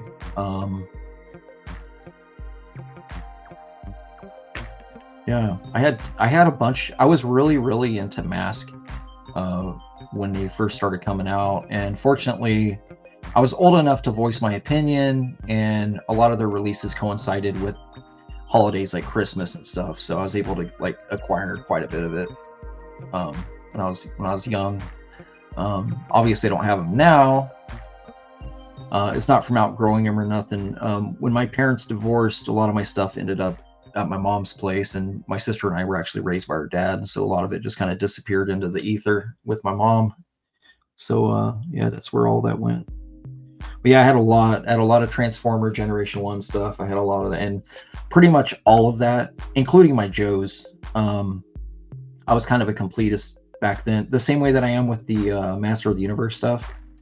That's how I was about Mask, Sectars, and Transformers, and Joes, the G.I. Joe stuff. I was really into the Dreadnoughts. Like I had all of them, like everything. All of them. I had all their vehicles, I had all the variants, I had all the Tiger Force, like everything, like even after the fact, like, yeah. But yeah, and my parents divorced, it all ended up at my mom's, and we just kind of, you know, fell off. I didn't see my mom again until, so like, I think it was, oh geez, I was like 22. So like, I didn't see her from the time I was, oh God, 9? Yeah, I think it was like 9 and then 22 the next time I saw her. Yeah. So, but yeah, all that stuff disappeared. I mean, she ain't keeping, she's not holding on to none of that shit. So that's why I dive into all this you know, this relaunch stuff. I think that Mask is getting, that's something you guys will see me going heavy on too if they do. I think Mask is getting like an official like the retro style relaunch of all the early stuff, which would be so awesome if it did, man. I would be 100% in on that. Yeah.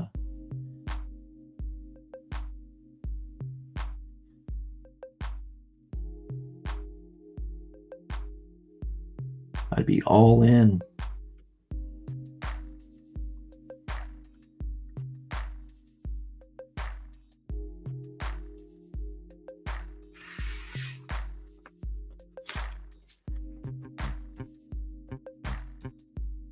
So not this page, but I have another page that I think I'm going to go real heavy on some black splatter.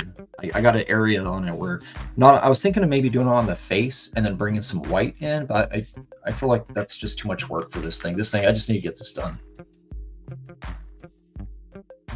Oh shit, Jay Ryan's almost got a full set of Cadillacs and dinosaurs.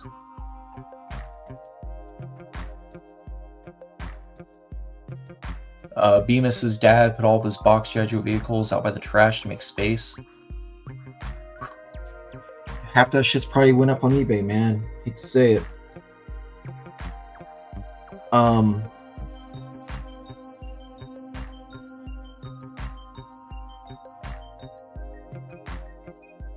found out I got an aunt who she had a garage sale without telling my cousin about it. She sold all. He had a complete set of the Shogun Warriors, the giant vinyls. He had a complete set, like of the original, the OG 70s, including the Godzilla with the shooting fist. He was a weirdo. He never played with his toys. They went to a shelf. They were just aesthetic for his room. And he also had a Danguard with box, the 7-inch deluxe one, and he had a few other ones too that he actually opened up.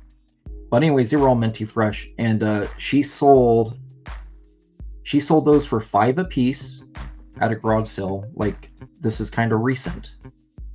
And then she also sold, the reason he found out is because I had told him what they're going for. And I had asked him if he wants to part with his because Danguard's my boy. And I was like, hey, if you want to sell me that Danguard, dude, I'm down.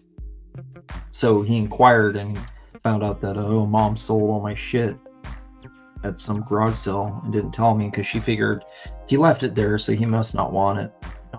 But yeah, some dude out there got a steal of a lifetime, man. Bought all that stuff, gave her like, he gave him a discount. He gave her like $200 for like 2 boxes of just mint condition Japanese toys. And that dude's got stories, I'm sure now. You know, he's like, you won't believe how I got this stuff.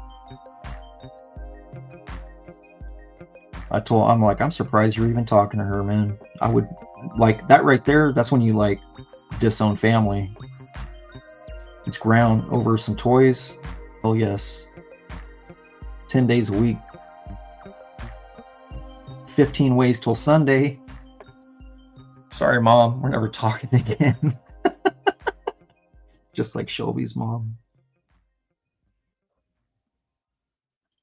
Some of y'all's parents on drugs, says Gordon.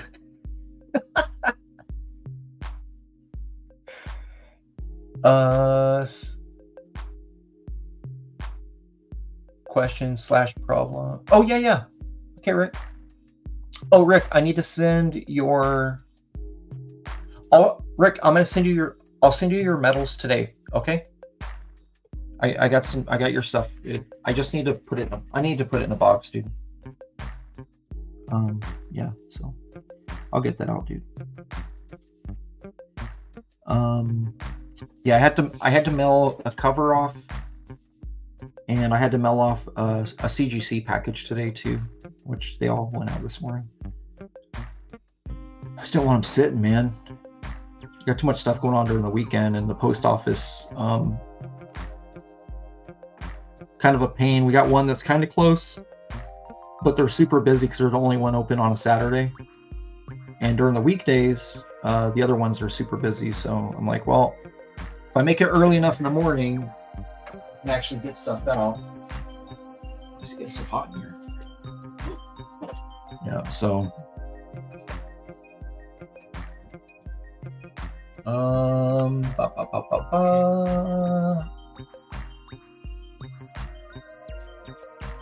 it's close enough. All right. Yeah. As long as it's close, right? It's a comic. You guys aren't keeping score.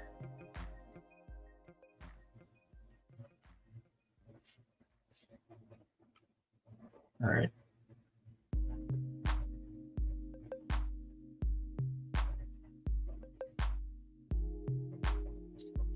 Oh, and then I also found out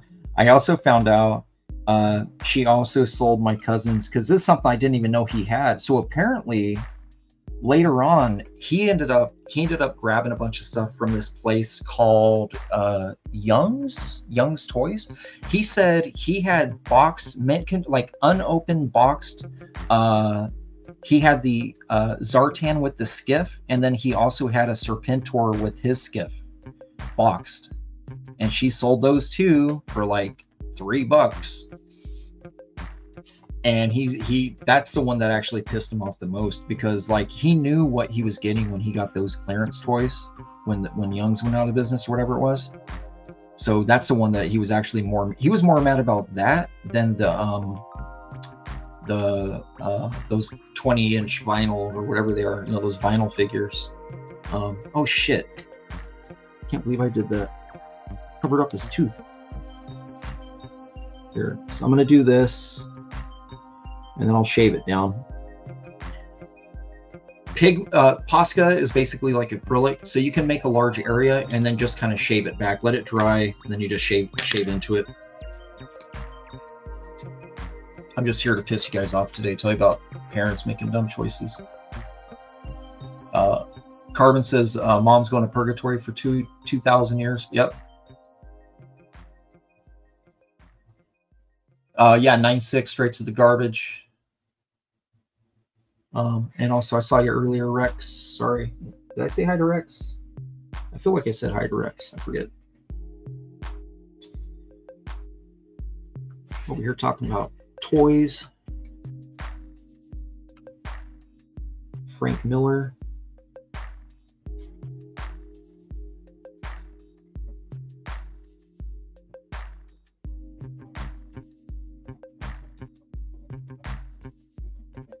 think I'm just gonna go I'm just gonna do kind of a loosey-goosey outline. This guy's gonna be huge, and then I'll come in with some whiteout and do a little bit of this and that.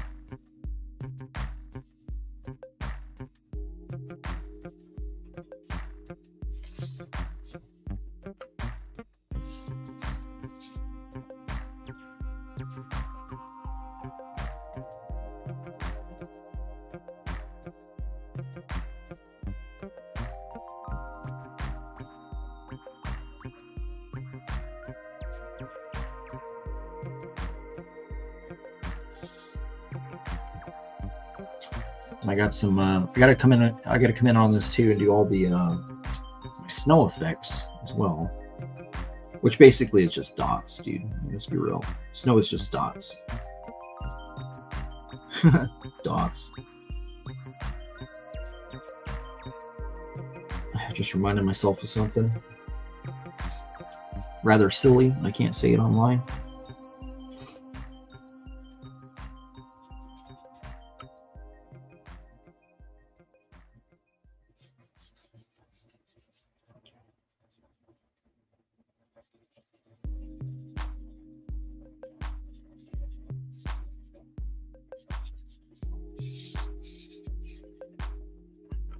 He's a hairy one.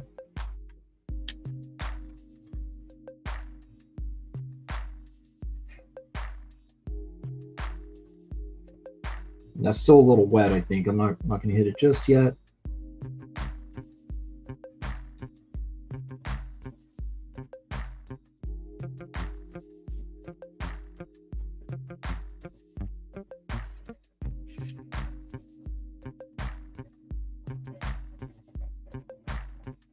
And the nice thing about this stuff too is you can shave these back too. Like if you feel like your lines are like too chunky or your feathering is kind of whack, you can always shave away at it. Like you can kind of fake it, you know, like so it looks like you kind of knew what you were doing. I do that a lot. You guys don't notice it unless you got the original. You're not really going to see it, but it's part of comics. I mean, we all, you know, there is a permanence to the ink, and sometimes you have to do certain things certain ways to get a certain effect, and it's not always a traditional method. So it is what it is. But as long as the end result, as long as it looks, you know, aesthetically pleasing for the most part, it should be all right.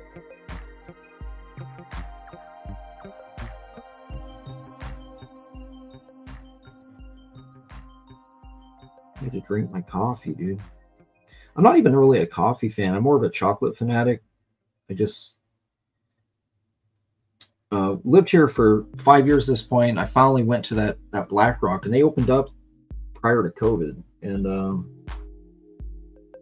just went one day. I was like, you know what? I'm going to go over to this joint, see what's going on in there. And they made me drink, and I was like, this is literally the best mocha that I've had in probably ever. So they've been seeing me in there a bit lately. And I'm not entirely sure whether or not it's actually part of Global Black Rock, which is actually a terrible corporation. They own like 90% of the world. Might be exaggerating that percentage, but you get my drift. At Wackass, what's up? Kessa says, Shelby, not counting Zartan or siblings, best Dreadnought.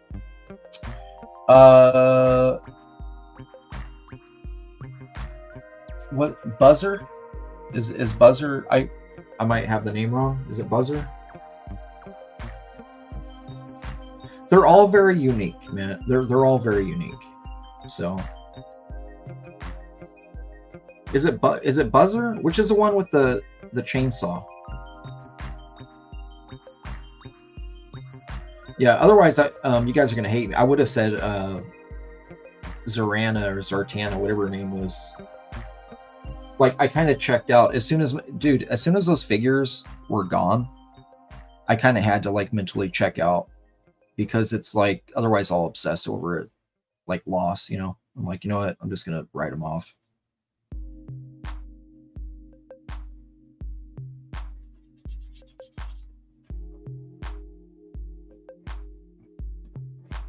Buzzer, yes, yeah. I would say Buzzer, honestly. For personally, I just think they had kind of one of the cooler designs as far as like the three dudes. Yeah.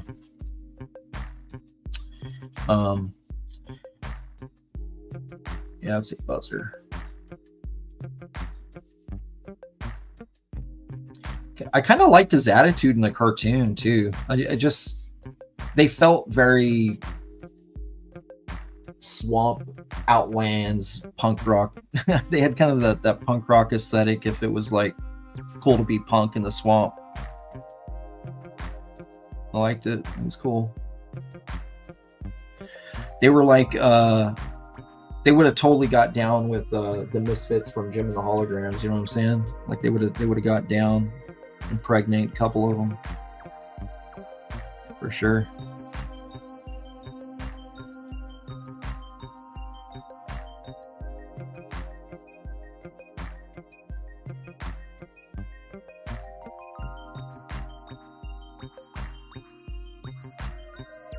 They should have did a spin-off. They should have did one where like Tomax and Xamot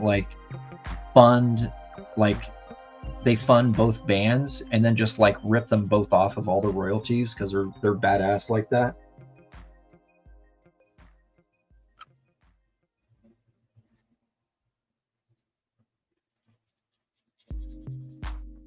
The whole time they get Rio, you know, they imprison Rio in like a some sort of a cage that, you know, he gets shocked if you touch the edges, you know, like that's, I can see that being an actual cartoon in the 80s, you know. What do you say, Jay? Pizzazz's blood's too rich for like a wolf trash. Winking, blinking, and nod. What? Yeah, Buzzer, Torch, and Ripper. Yeah. Yeah.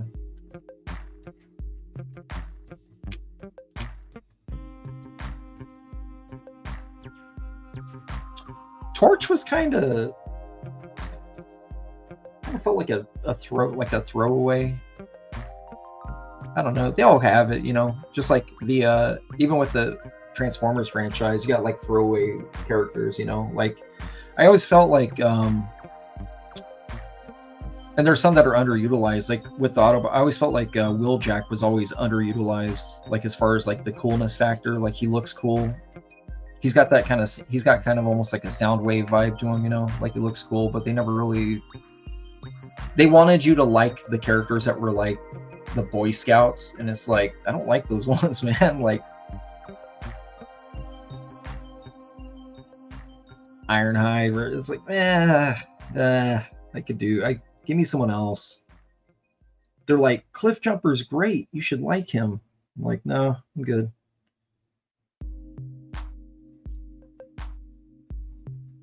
Wannabe Bumblebee ass. 3-inch figure.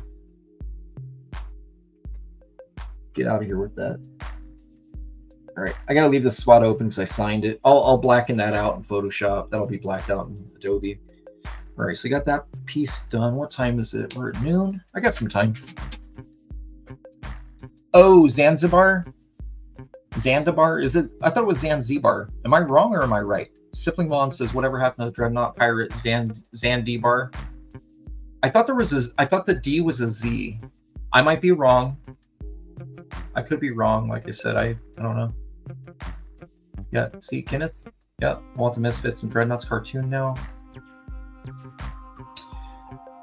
Yeah, they're doing some goofy shit with their those G.I. Joe classifieds. Goofy being the figures are cool. I got a buddy who is very much into collecting them. He's like a completist, and according to him, he's having hell of a time because of the they have like limited release events. And I guess he missed out on a pretty big one, which was like, I think it was some Tiger Force character, and it came with a camouflage version of like the Ferret. Was it Ferret? I think it was it Wrecker?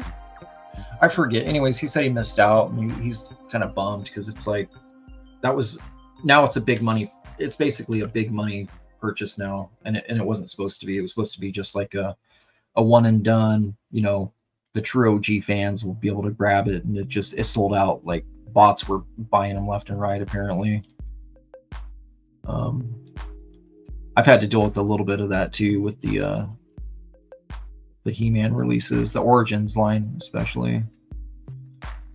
But I think Mattel kind of caught on to that a little bit because their exclusives have been lasting more than just a day, which usually it's like one day and they're all sold out. So, all right, now I'm adding my snow, and then this page is done. I almost forgot to do the snow. And it's super random, no rhyme or reason to it. I try to keep the direction of it kind of going the same way. Other than that, though, really is no rhyme or reason. I'm not going to use this pin for this. I'm going to use one of these cheap ones. Here's this.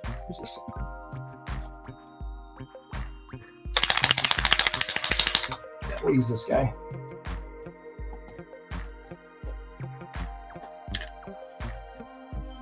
Thick and crusty.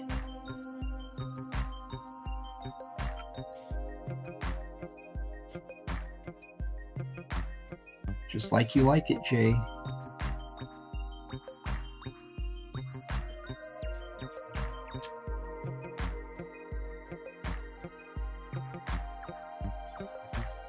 All right, and I still gotta fix that tooth. I'm gonna do that while I just reminded myself, or I will forget. All right, so this is what I'm talking about, shaving it back. See that? Literally just shaved it back. Boom! Now you got a sharp edge for the tooth.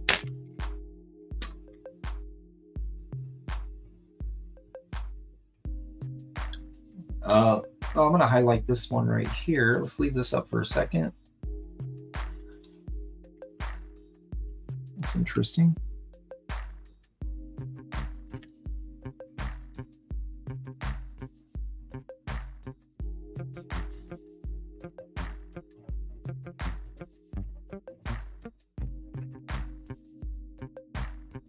I was really enjoying the day. I was like, nothing weird's gonna happen today. Just a normal day. Normal fun day on YouTube. Alright, I think that's good enough. I don't want to overdo it. Alright, I'm gonna hit this guy down here. Just a little bit.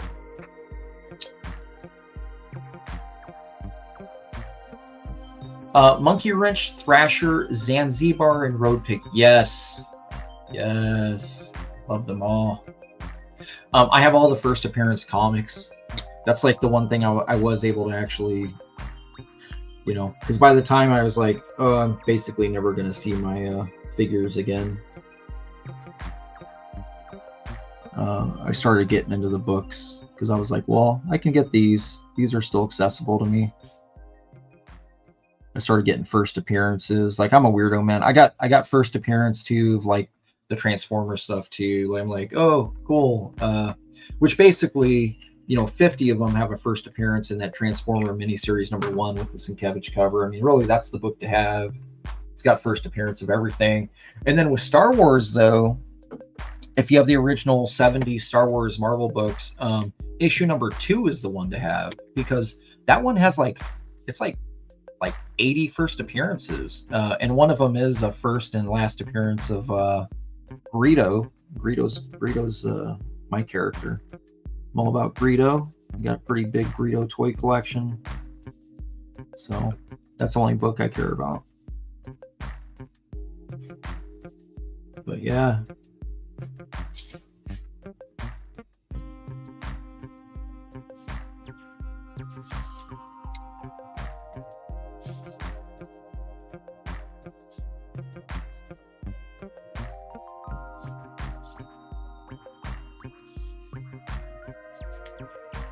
It has a ton. And it's funny, if you look at the CGC census for that book, for Star Wars #2, It actually has listed first appearance of Death Star, first appearance of Millennium Falcon. I'm like, why are vehicles being listed in this stupid thing? Like, that's so weird to me. Anything to call out a key, right?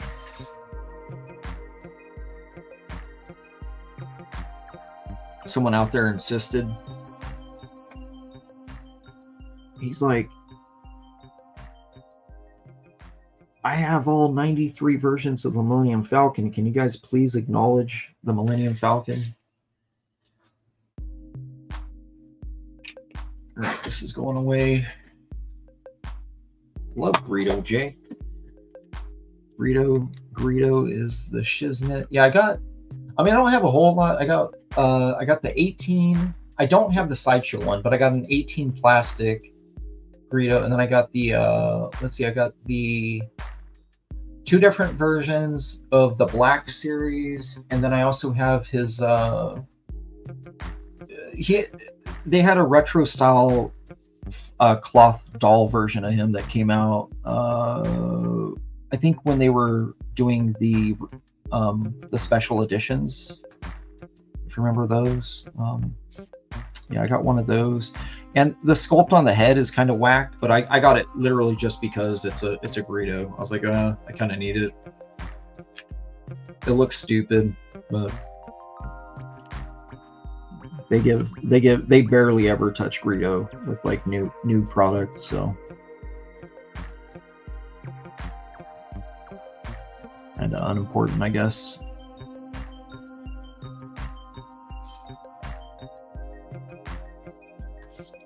All right, so there's that. I feel like these spots are very, very wet.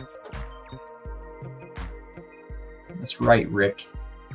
Shoot first. Ask questions later.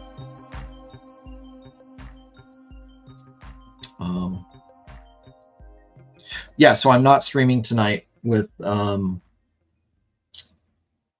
Pete Samedi. That's going to be on the 26th, I think. Yeah, but I'll post about it when I do. I'll let you guys know before I do. And I think that's just a hangout. I think he just needed some just some guests, you know. I know he had Noah on recently, and if you guys got to see, Noah definitely lied to Pete. He told him he's going to be done with that double pager. He's still working on it, to my knowledge. So that never got done.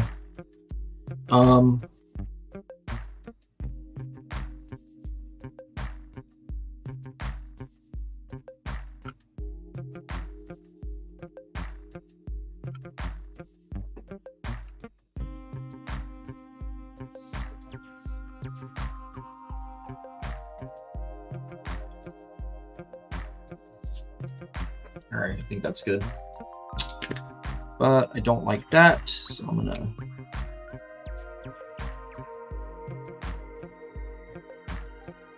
clean that one out. I don't like that at all. No. And I'm gonna shave that one back. I do a lot of that. I'll hit something with some white detail, and then I gotta shave it down.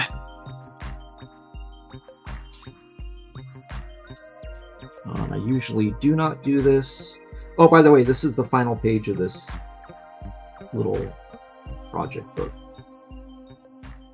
It's the final page in print, I should say, not the final page I'm working on. I still got 2 to go on it. Yes, it's the final page. I'm just wanted to knock it out first to make sure it was kind of quality, and it is. It is kind of quality, so I'm okay with it. I really hope that's dry. Feels dry. Okay. Shade back the chin a little bit. Those dots look weird. Probably gonna cast a weird shadow in Adobe. Noah was working on that double pager yesterday.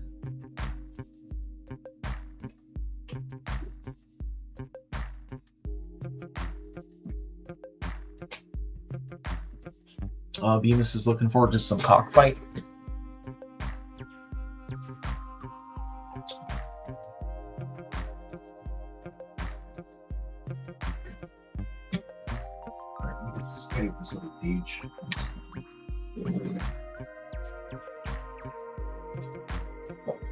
Okay.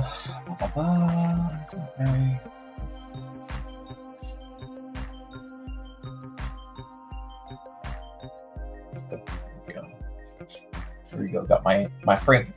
I got a few homages in here. Look. So I got Frank Wolvie cover. I also got an homage to Dark Knight Returns #1 cover right here, the same pose, right?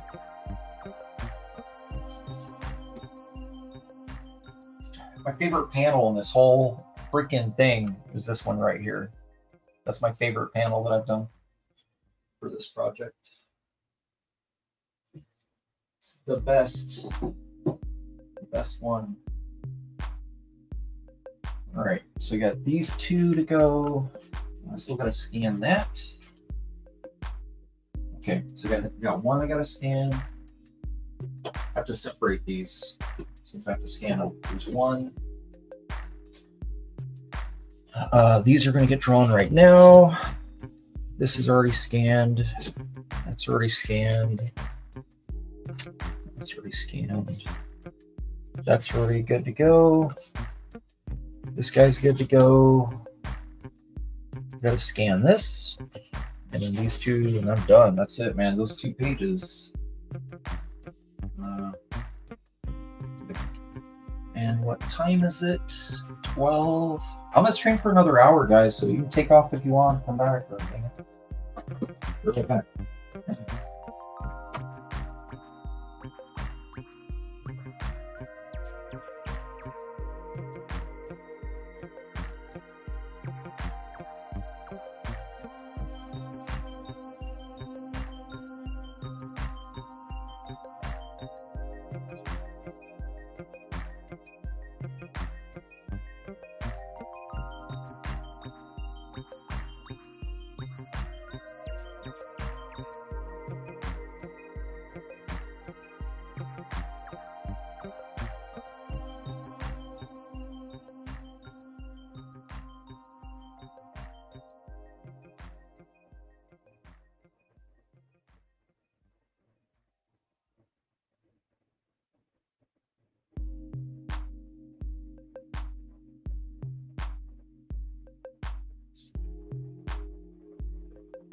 Okay.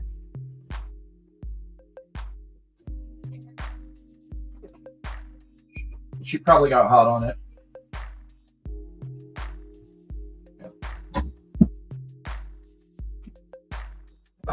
Cat's outside basking in the sun. All right. Okay, so I think I'll attack a couple panels here first.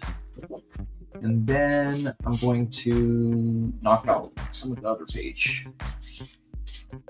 We will do that.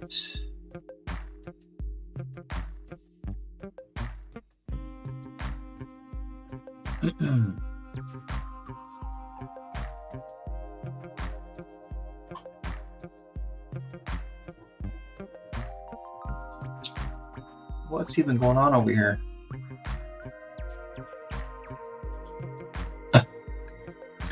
KSS says, correct me if I'm wrong, didn't Howard Chaykin draw the original movie adaptation of the first Star Wars movie? Williamson came later.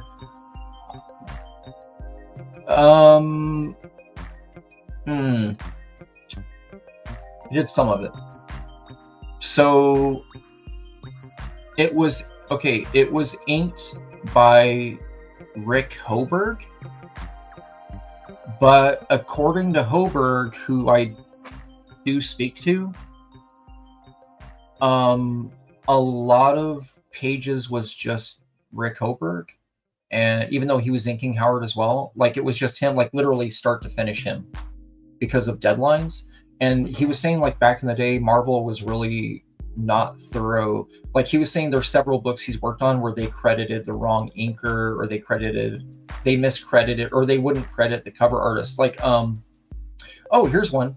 Star Wars, I was speaking of the devil, Star Wars #2, the cover pencils and inks is 100% Rick Hoberg. He still has the original. He's got it framed at the doorway of his home. Everyone assumes that it is Chaykin. It is not Chaykin, and Chaykin will even tell you it's not him. It's not his work. It's Rick. I I think it had too many characters. It had some weird reason why he did it too. The one with Obi-Wan, you know, and there's like the big bar fight or whatever's going on. But yeah, that's 100% Hoberg, man. Like,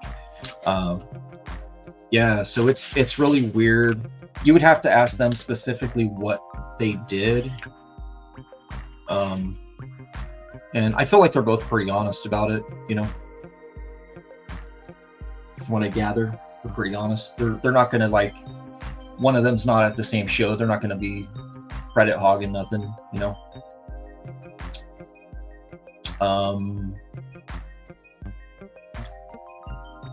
Yeah, Siblemon says Howard did the bulk of the work. Hoberg and Lieber did most of the finishes. Yeah, and I wouldn't even say finishes per se, just because of the, I don't know. I mean, I wasn't there, but finishes kind of imply that they left a lot to be done as a penciler, and I know that wasn't the case on everything, but yes, it absolutely did occur. Like, it did happen a lot, but not as much as what I think fandom thinks. I think it was sort of a mixture, but it's more about the deadlines. You have stuff that was running late, so they're like, well, we have an inker who actually is a penciler, so let's let him kind of handle, give him really tight layouts, and then he can just handle it straight up with the nib, because we had to get these books out, you know.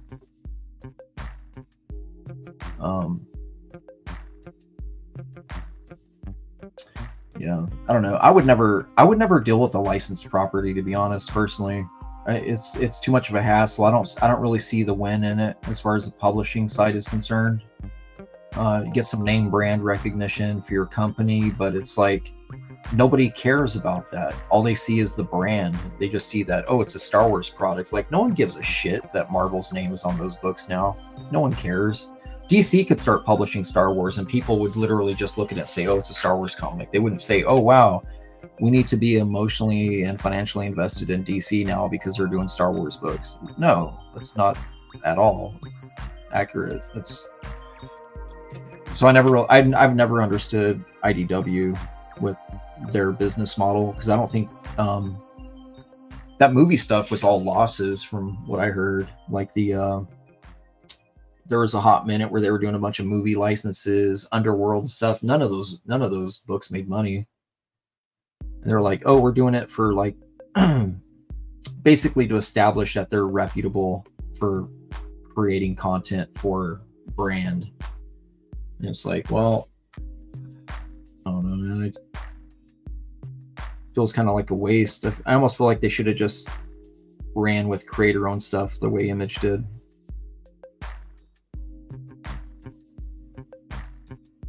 Kind of shot themselves in the foot with that one. And then they also got to pay royalties for these books that, I don't know, it's just too much of a control thing. You got companies telling them yes and no, what they're allowed to do, and then you also got the same companies pulling large percentages of the profits, as well as getting licensing fees and everything. I'm just like, it just seems like, I don't know. With publishing, I don't see the win in that.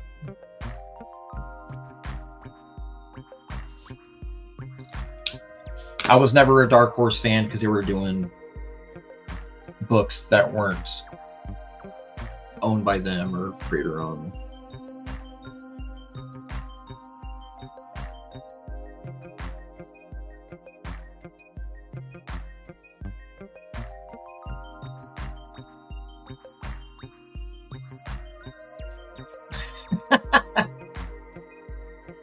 No, I wouldn't. Well, look, okay, so no, I would never, when I say work, I mean, like, I would never run one as a publisher. Like, I have worked on licensed stuff, and it was a fucking nightmare. You got 10 people putting their opinions on your work who have zero talent. Like, get the hell out of here with that, right? I never worked on licensed property, Shelby. Guess he's off the list for artist return of Gnome the North. No. 257.17. That's a very specific amount for Norm. It is a waste. It is a waste. Like, I don't know. I just feel like why are these companies not investing in their own product if they actually believe in it? Right? Like, why is Hasbro and Mattel not making comics? Why do they not have a comic branch?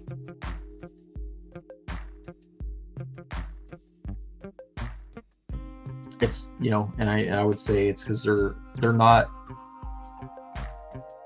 competent enough to do so.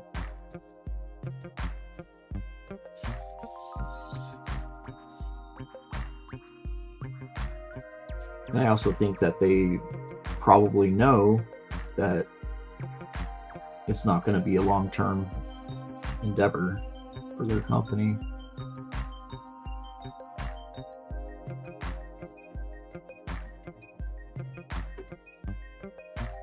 But I worked on Stargate. I did some Star Wars stuff. There's nothing worse than getting told by somebody,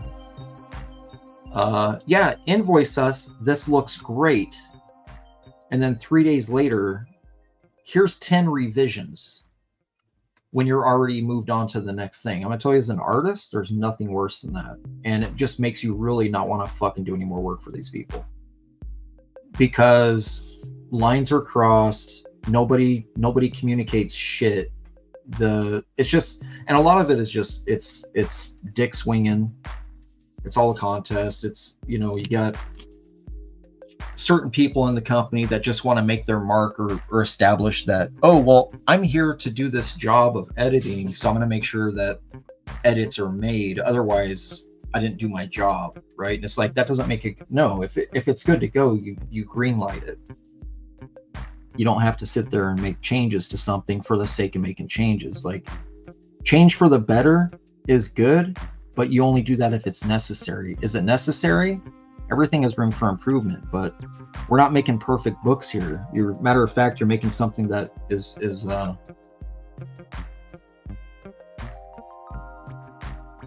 with toys and stuff. You already finger cuffed the company because you told them you can't kill no one, you can't do this, you can't do that, you can't make any changes in story. So basically, they're just creating 30. You know, it's like creating a 30-minute cartoon to sell you different versions of the same toy, right? Like, that's kind of what these companies do. Like, any sort of approval would be based on a lineup change in figures, right? Like, there's no emotional investment by any writer or artist to do good on any of these products, because why? Like, you know, that's why Dark Knight Returns is so special, is because Frank was green lit. You got to see Batman kick Superman's ass. You got to see Superman die and be resurrected by, you know, Gaia or whatever, you know what I mean? Like, you got to see this stuff that you didn't get to see before. They trusted him with their characters, and that's the result. You get really cool results. But a lot of these companies are like, no, you can't make any drastic changes to this character. You can't do this, you can't do that. It takes a board meeting to get something approved. It's a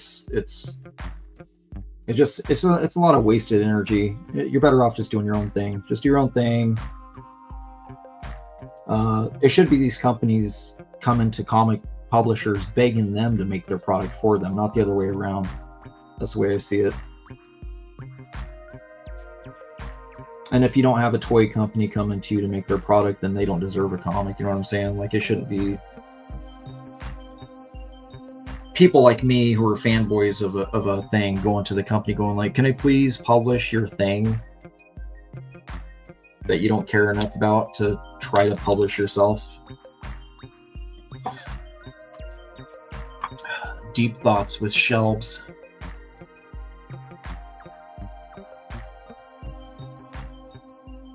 Sir Sulcurial, how are you? Kisses Shelby, the only one who has final okay on the Return of the Gnome named as Norm is Anthony Michael Hall, and he doesn't give a shit. Oh, that's funny. I just watched him last night. I finished up 16 candles. Of all things, I had 16 candles on last night. I fell asleep on the couch because the stupid cat fell asleep on me. She fell asleep on my chest and then like made me fall asleep. I was like, oh my god. And I woke up 5 a.m. I was like, oh, guess my day started. I got up and did dishes 5 in the morning. And then 6, I started waking the family up, get up for the day. So I should be napping right now. I mean, that's why I'm rambling. I'm actually like just exhausted. Yeah, I was up way too late last night.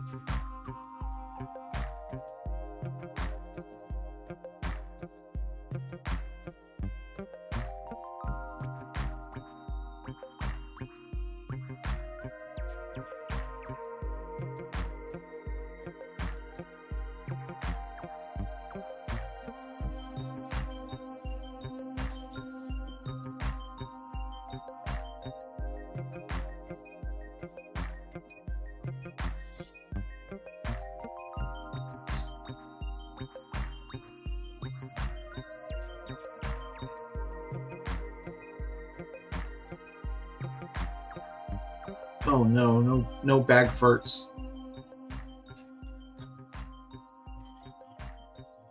Never again.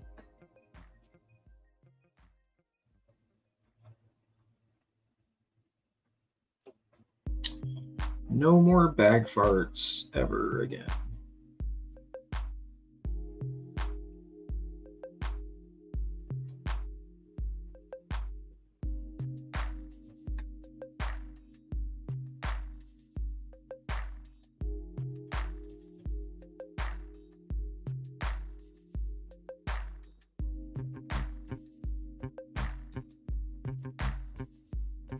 Are you guys gonna trick it out for Old Man Con?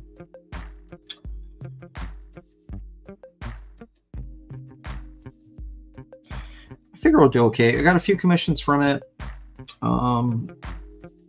Nothing overwhelming. I told Mike, I'm like, I'm not. He seems really concerned whether or not I get a bunch, and I'm like, I'm really not worried about it. I really just am glad that he reached out, and like I said, I've known him for years. I'm just glad he reached out to me to go be involved with something he's doing. These little shows, you know. I find them much more enjoyable than actual like larger conventions. Things set in actual comic shops and stuff, you know. They're more real. I feel like as an artist, at least, I have a lot more opportunities as well as far as like making sales. It feels a little more organic.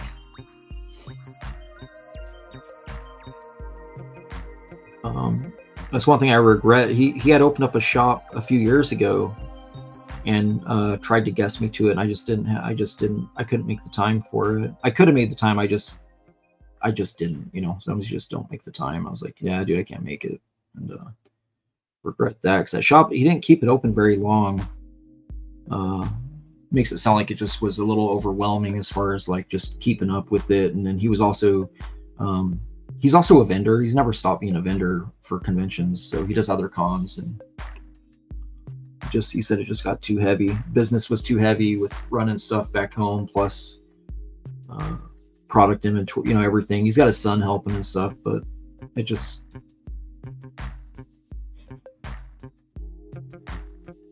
started affecting some things, so I think he kind of got out of it.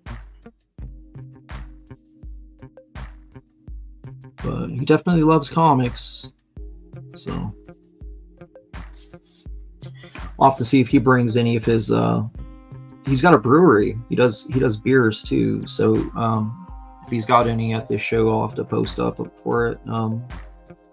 He makes a pretty mean Hefeweiser. If you guys ever see anything under Santan Brewery, that's his company, and he's in most grocery stores, at least from the Western Hemisphere.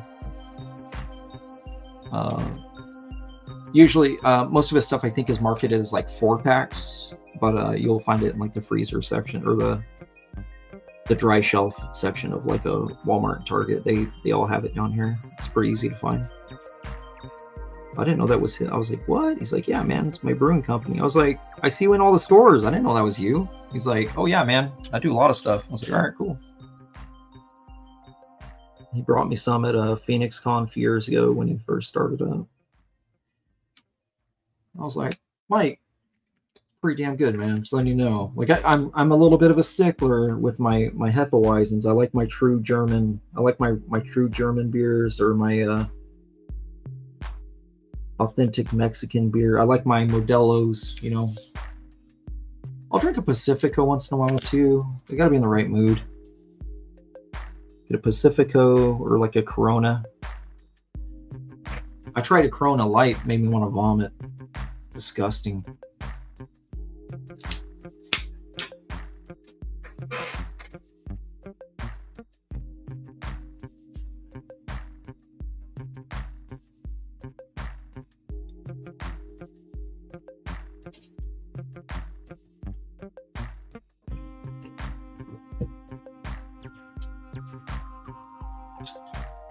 K-pop wants everyone to know that K-pop is here. What's up, K-pop?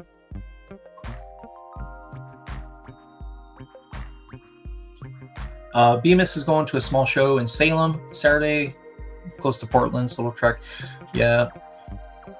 Bemis, I'm surprised I didn't run into you at some point. I used to do that show in Portland. It's a smaller show. What's it called? Something City Con, I think. I forgot the name of it. It's a smaller show. But Rose City? Is it Rose City? I did that show like 5 years in a row, man. I did okay there. Yeah, it was Rose City. Yeah, I did okay. We got some family friends that live. They live up there in Washington, right into Washington. They live right there. So I would usually just stay over their place and drive down to the show. Because the show's pretty close to their house. You know, it's 20 minutes down the freeway.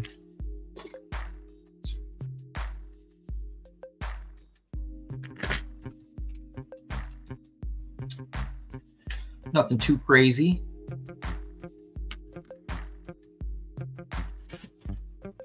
All right, I'm gonna cheat on these blades. I gotta get these blades in here.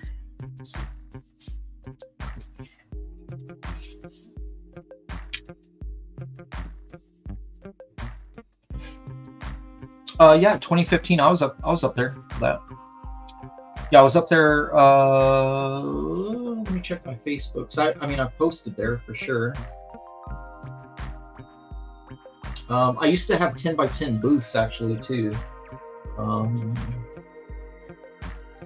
Posts.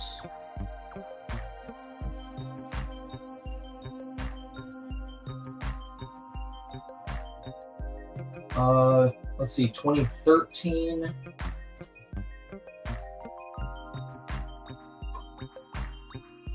Uh, 2013, 14, 15, 16, 17. Holy crap, how tiny my baby is.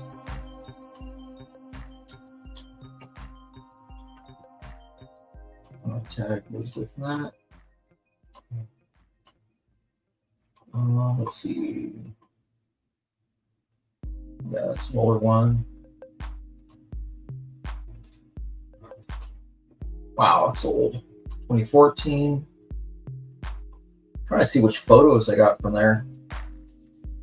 So, 12 through 17. It looks like 12 through 17.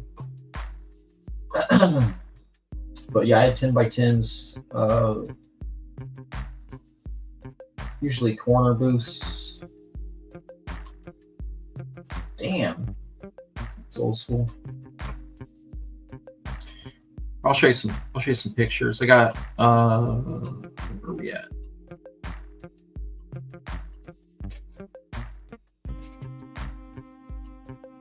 So let's see. So that's my old booth. That was 2013. I have photos from all of it. It's my wife cosplaying as Psylocke. The girl behind me is My good friend Mary. She used to be a production manager at Top Cow. She was my boss at Image way back. She's like an ex-Image. She worked at Image for like 20 years. We're still good friends. There's us at the booth. Oh, there's me and Everly. Look how little she is, man. She's gonna be 10 soon. She was 1. Itty bitty. Tiny child. I miss those days. Now she tells me to like go away. I'm embarrassing. Dad, I can walk by myself. I don't need you. A lot of I don't need you. Stuff like that. Kids have no chill. She tells me I'm embarrassing. I'm like, how am I embarrassing? Like, I literally work at your school. Is that embarrassing? It's funny though, if she ever sees me in the hallway, you know, first thing she does is runs up and like gives me attention. It's like, you like it. You like that I'm here.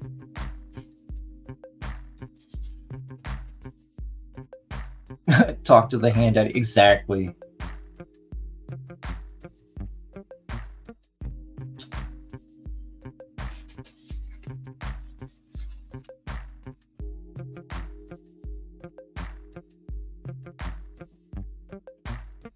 I'm going to go straight up Frank on this one. I'm going to try to go as bold as I can on this page, because I just really want to finish it, and it's 12:45, 12:47. So let's see what I can do. What that brush pen do.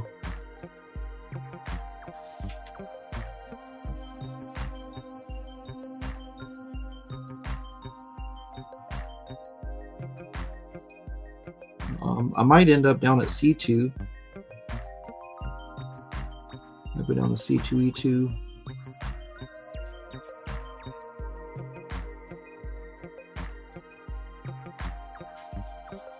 I'm not gonna vend there. They've actually denied my.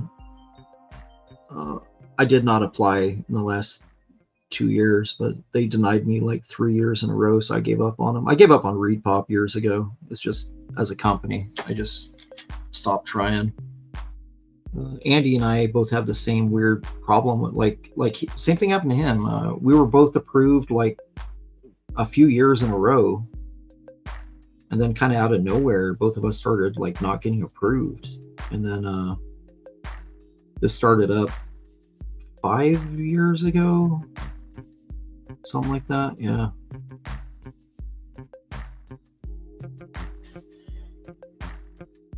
So their shows are okay. They're not the best. I mean, the only reason their shows are good is because of the artists that go and decide to go all out with what they bring. But the show doesn't have anything to offer except for overpriced food, and you know, it's not very accommodating.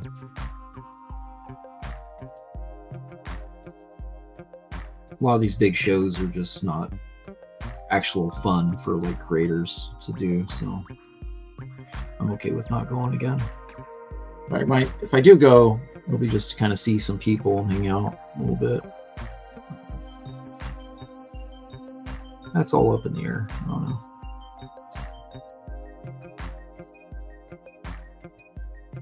You guys ever see me posting? I will not be announcing it. I'll just end up there.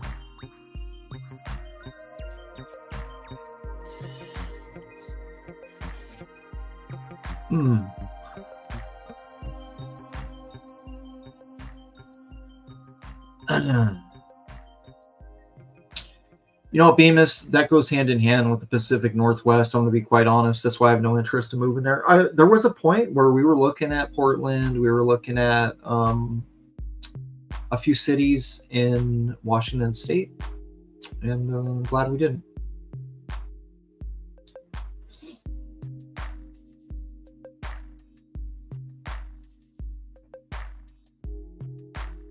Yeah, oh man, a lot of really bad takes in this last couple years. A lot of bad takes for sure. And trying to navigate it, you feel like you're just working with crazy people, right? Like you feel like everyone's just lost their goddamn mind. It's weird. It's a weird time, man.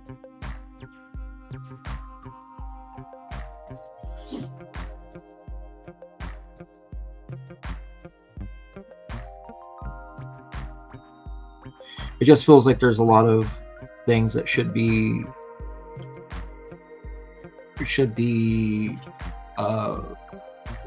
not should be legal, but a lot of things that should be legally protected, or for whatever reason they're just overlooked, and it's kind of sad.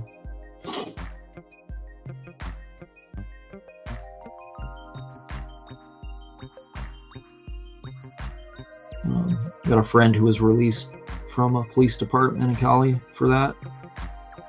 She didn't want to do what they were trying to tell them they had to do, and she didn't do it, and they released her. And then they call her back to get her back. She already moved out of state. I think she's out in Idaho now. But yeah, they're like doing callbacks, trying to bring back people they laid off who were just going against the fucking man. And it's like I wouldn't go back. So I'm like, what's to stop them again, you know? I mean, we all got to work, but shit. I don't know.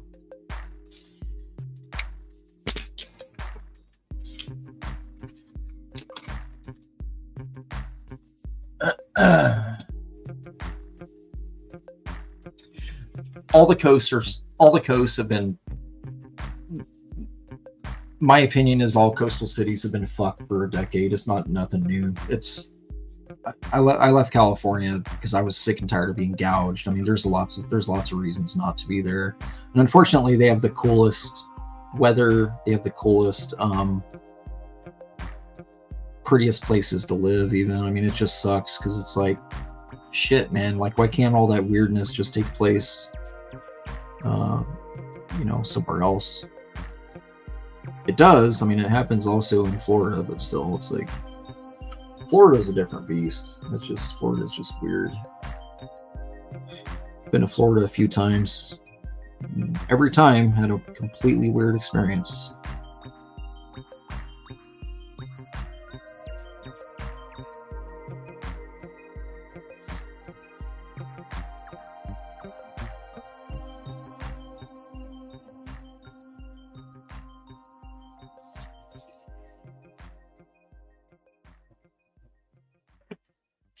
The same difference. They got some pretty cool looking beaches.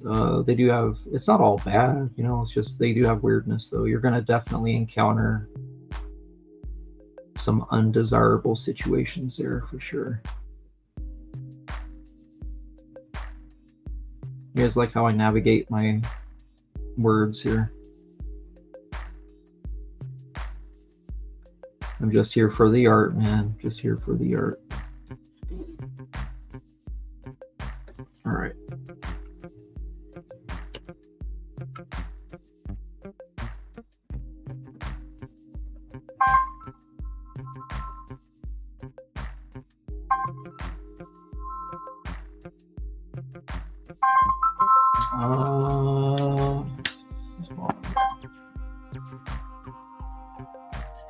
Well, it doesn't say Rick Saylor, so I'm not answering it.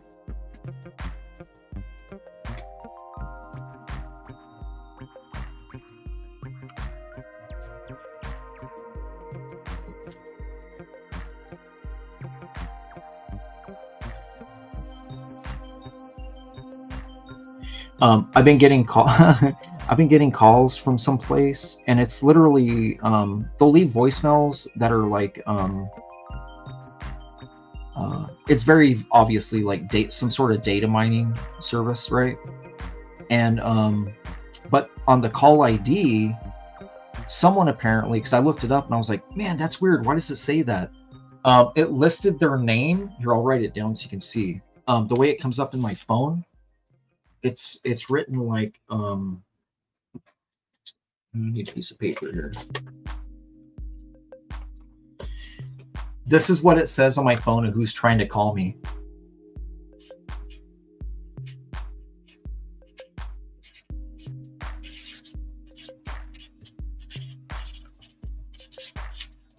That's what it says their name is. It says trying to get paid on the call ID. And I'm like, what the fuck? What is, like, that's funny. That's hilarious. But yeah, and so I always let it go to voice, and yeah, it's some weird company like trying to like get your social and stuff. And I looked it up online. Someone on Google said it was a like a furniture company that's trying to, like, I don't know, but I think it's just whatever. I think they change. I think they just literally are just trying to get people's like credit card info and stuff. But yeah, somehow, and I put them on a block list, so I haven't seen them in a bit. But it's funny, man. When I saw that trying to get paid, I was dying. I was like, oh my god, that's hilarious. Who's calling you trying to get paid? It's so funny.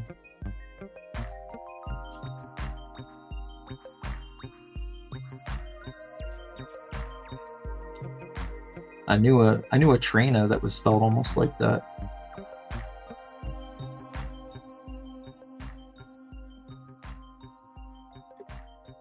She had giant fake boobs.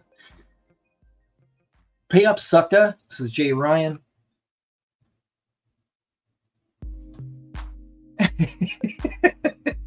Your lawyer gives me that. Angie says, please.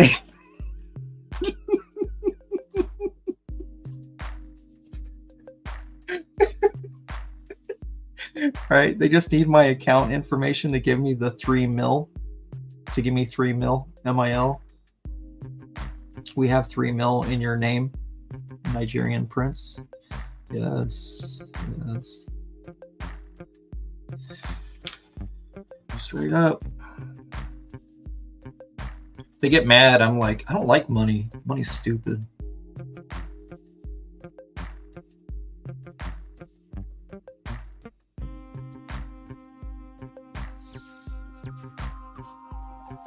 Money's dumb. Why are you trying to give me this money? Just get on there and tell me you're already rich. I got a proposal for you, Trina.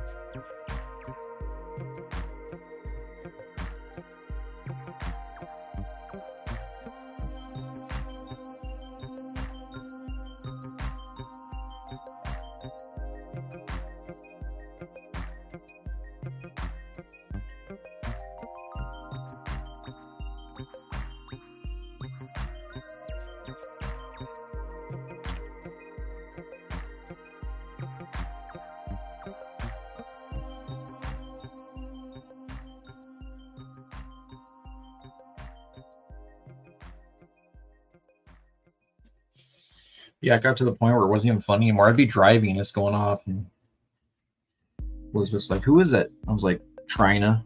It's like, oh. Like it's already lost its allure. Yeah, I remember when we used to laugh at that. Yeah, it was years ago. Someone else has identified them as old Trina. Old trying to get paid. I don't know how you do that? How do you identify a number? Because Google even shows it as that. They're like, oh yeah, this number's been identified as spam and this and this. But I'm like, who's the reporting source? Is it just enough people report it and then it becomes visible, or never understood that.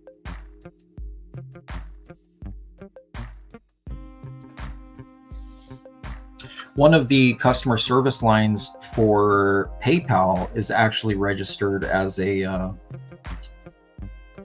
spam service as well, and it's not even a spam service. It's literally for PayPal credit. It's like some phone. It's like some alternate number that they legally own, and I think they had to create a new one because of that, because it was like not going through on a lot of people's messages or something like that. I remember reading about that. Trying to get laid. Arush want new digits.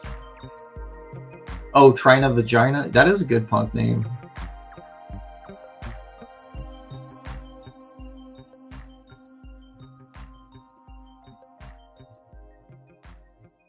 I'd listen to him. at least once.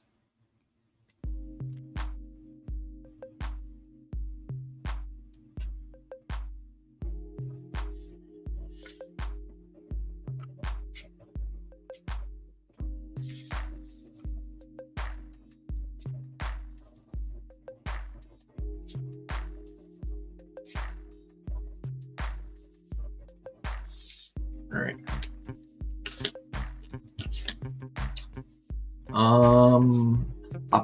I got to do that part right there. That's why I brought that out. Let's see here. And oh, if you guys haven't noticed, there is no blades of grass in this. 0 blades of grass.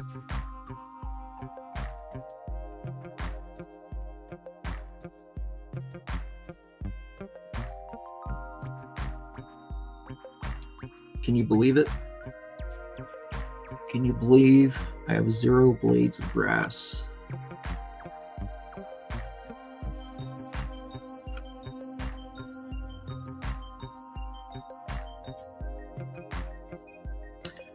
I would usually just freehand this, but nah. That's my answer, but nah.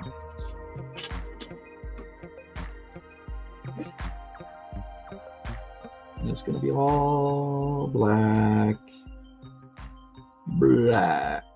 All right, where is... I'm going to use my chisel tip. What's your guys' opinion of soft chisels? This is a soft chisel tip.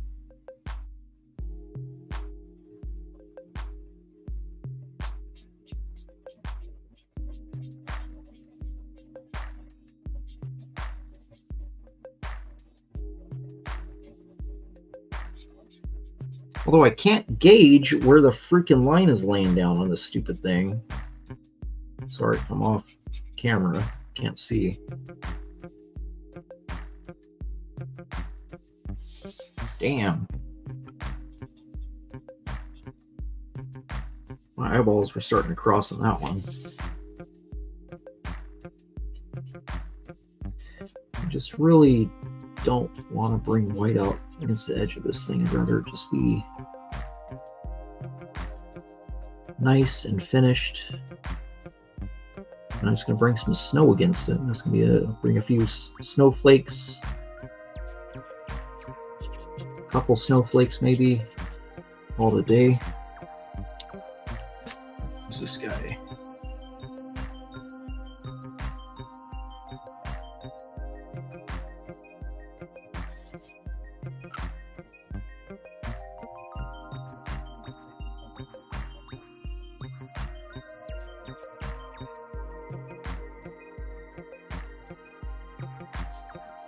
All right, that looks all right. Jet black to the center. Saltines.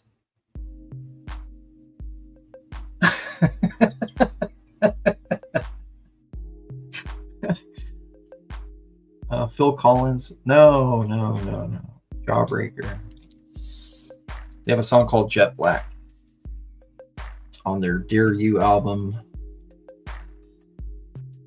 They were a punk band that at some point became emo because a bunch of bands started copying their style and then created this thing called emo. But in the 80s, there was no emo. There was just punk. So they were different, but they were not, there was no emo category.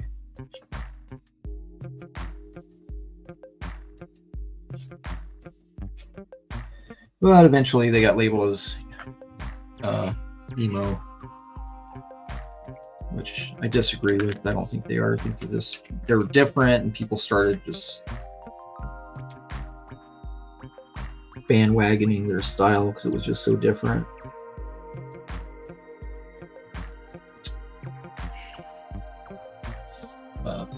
Really like their album. Their Unfun album is really cool. Yeah, they did get a little soft later on, though. They reunited. last couple of years. I got some new stuff in the works from what I heard. Should be kind of cool if it actually comes out. Where the hell is my... Okay, I guess I'm using a 4. Let's do this. All right, so I'm going to kind of fake it here.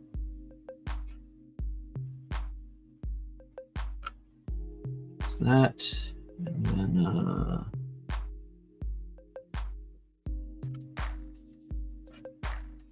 there we go. That's good enough. You get my drift. It's a sword.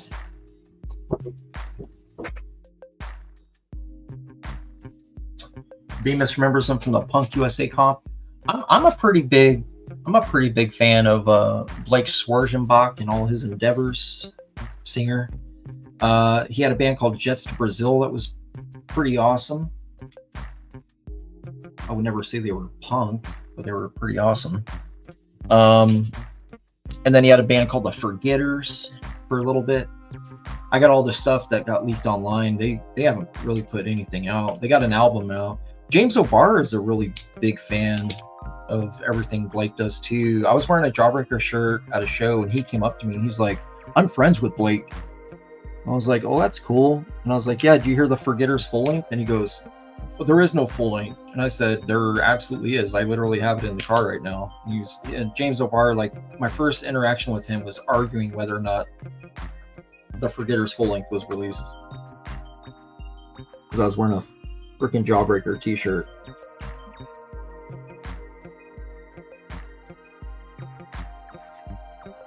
But apparently, according to him and Blake are real tight. I was like, that's cool. I'd like to meet Blake. I was on stage with him a few times, taking photos. I went to a Jets to Brazil show, and some girl like pushed me on the stage way back. Oh, you know what? I have a photo from that show. Here, I can show you guys. I found it on Wikipedia, which is weird. There's no bootlegs of this show. Let me see here. Jets to Brazil on Wiki. Okay, here's this. Let me show you guys. This is real. Okay, so here, I'm gonna make this full screen. Pingrin, did I tell you about that? No? I'll make this full screen. Okay, so yeah, Blake's side band, when Jawbreaker broke up, he formed Jets to Brazil with a bunch of other bands, guys from band. It was basically like a super group. Really good music, J Tree Records. Anyways, there's a photo right here.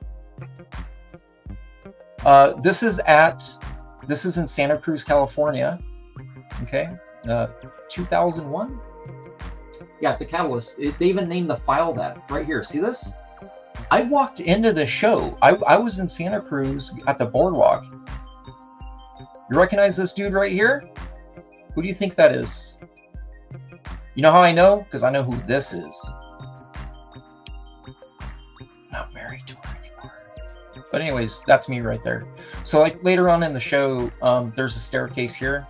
Went down and I ended up on the stage over here taking photos of Blake and the band. So yeah, and it was a weird show. So before they played, it was that band, they might be Giants. And they played start to finish. They have an album that sounds like kids' music. It's really weird. It's an album called No. Just N-O with an exclamation mark. But yeah, Might Be Giants. They had some album they released called No. And they played that's all they played. They did not play that Constantinople song or whatever it is they have that got real popular on MTV. They didn't play none of that. They only played music from the No album. So they opened. And then, yeah, then Blake's here on the keyboard, but yeah, true story, man. That's me right there. It was weird, and the only reason I found this photo was because I got a buddy who told me, he's like, hey, I'm gonna send you some B-sides to this album. And I was like, oh, those never got released. And he goes, no, they did. And I was like, what? So I was trying to do a little deep dive search, and I ended up finding that, and I was like, oh shit, that's crazy. Because it was a really good show, and I've always been looking for, you know, any sort of a soundboard recording or something from it. And then when I found that, I was tripping balls. I was like, oh my God, that's me. That's me. It's so weird. Not very often that I find that.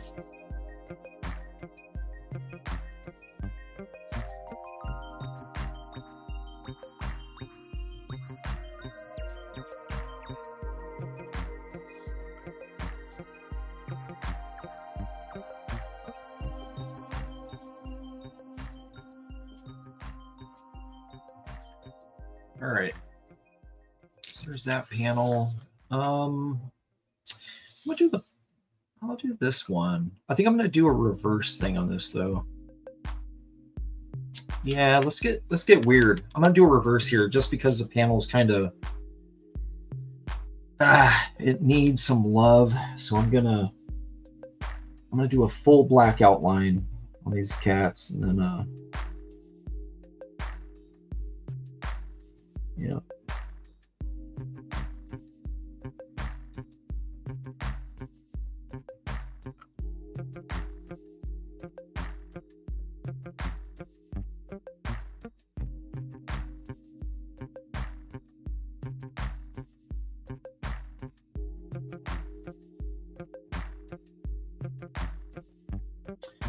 I found a video from 1999, or was it 2000, Warped Tour. Tom, who you guys see in chat once in a while, Tom and I went to the Fresno leg of it in California, and I found a video where we're visible because we were in the very, very front, and it was during a Weezer performance, but like it's really bad quality, so I was gonna send it to him, and I was like, this sucks, dude. I ran it through like a 4K upscaler, and it just like it was completely wrecked. Like there's no fixing this footage. So I reached out to the person that has the original tape, you know, and they haven't responded to me. I was like, I will pay you for like just a straight up transfer, not some 480 YouTube you know, post, because I'm pretty sure it would. If it is what I think it is, it should be pretty clear.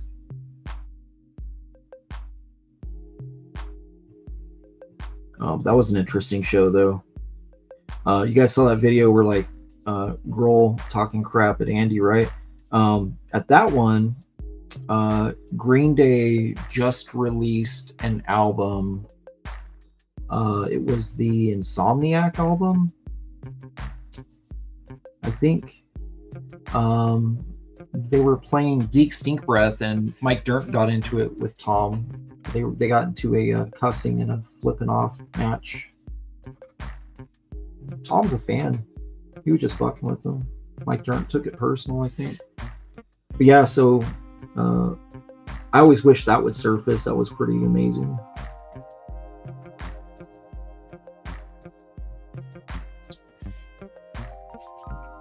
Shell beans.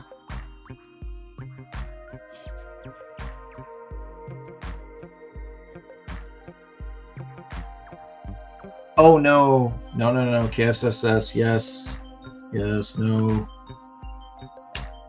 Oh my god, I can't tell that. I have to tell that one when I'm home alone. I don't need anyone walking in on that.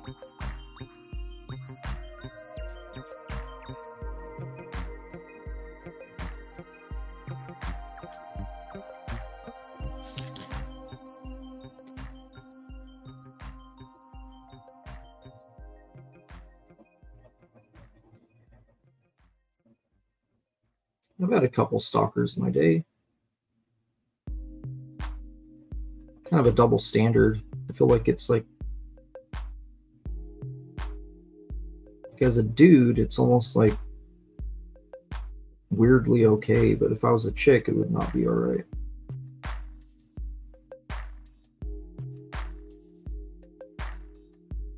Although mine was not all right, which it really wasn't, but still.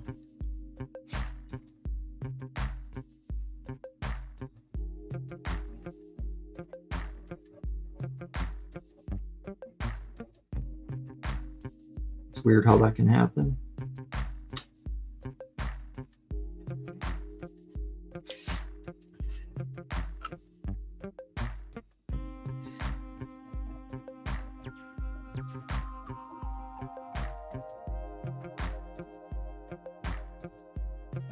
Gordon's asking, was that a Pokemon cautionary? No.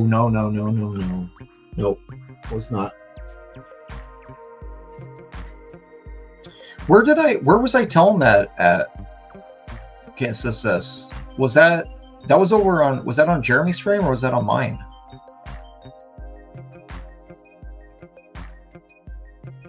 I don't remember where I was talking about that.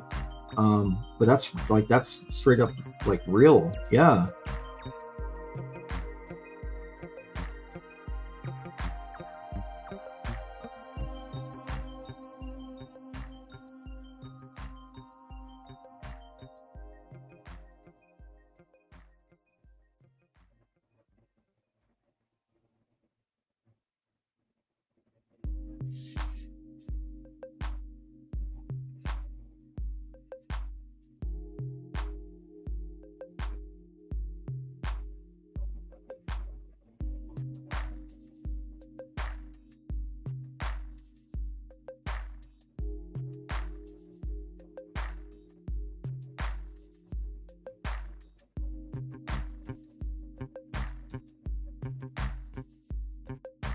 Oh, that was here. Okay.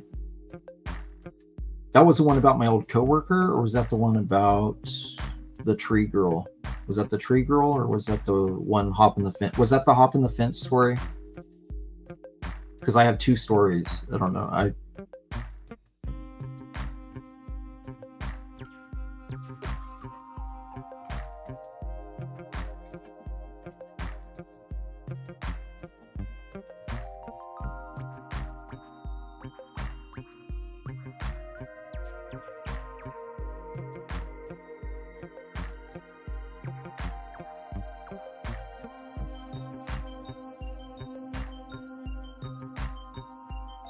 Hop the fence. Yes. Okay. Yeah. You're talking about Kate. Yes, I know.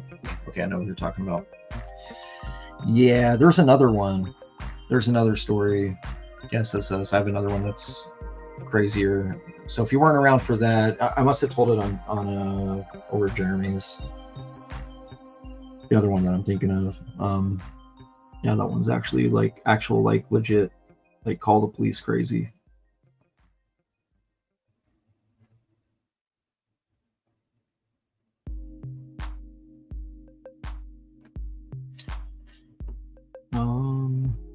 There's 1, 2, 3, 4. There we go. What time is it? 1:18. We got time. Might actually finish this page too.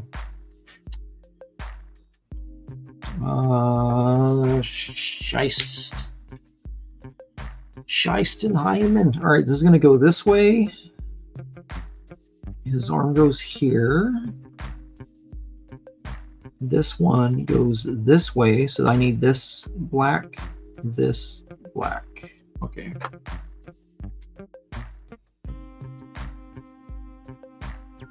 There's that. And there's that, and then there's that. All right.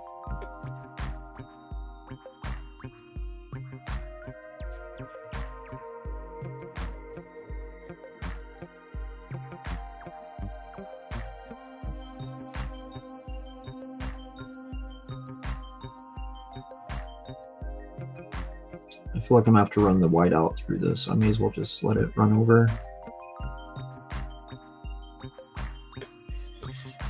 Alright, and then this way.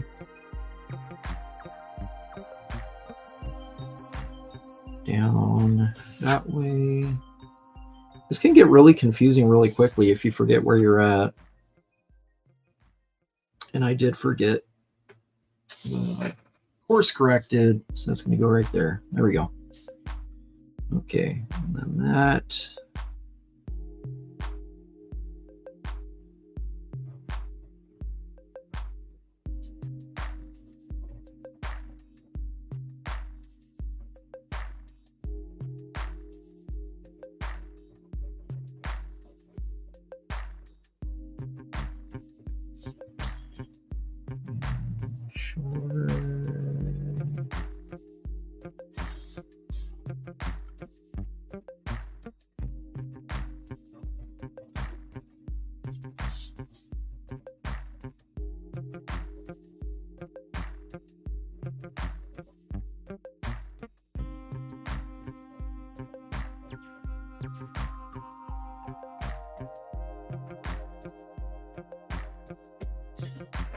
All right, that's better. I don't know what's going on.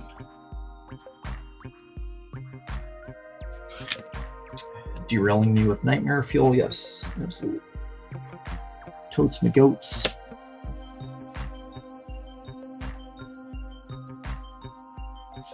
Yeah, man, I can't tell it right now. I'll tell it some other time. I'm not doing it right now. It'll be on another stream.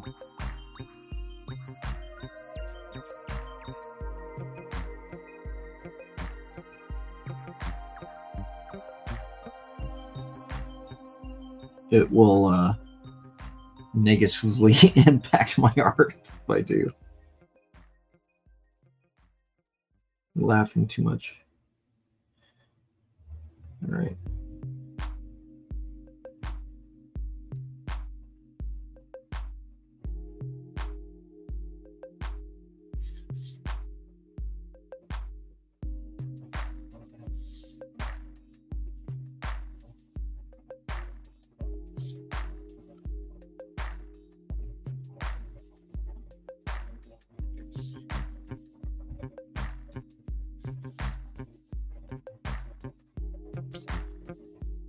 Okay, so might hit this with a little bit of splatter. I'm not really sure yet. This is gonna be the same way. He's kind of biffing it in the snow right there, so not sure yet. But I do know that I need to finish this today, so I can move on. Gotta scan them, gotta letter them, gotta animate them, gotta do my little ninja launch of people buying the book that want it, limited, make sure that a lot of people miss out on it, because that's my style. Let's see here. Oh, did I finish my lunatic pages? No. I got a few left. 7 or 8. That's a huge book though. I think it's like 50 something pages. So I'm down. I mean, I got like 4/5 of it done, you know, like it's pretty much done. I feel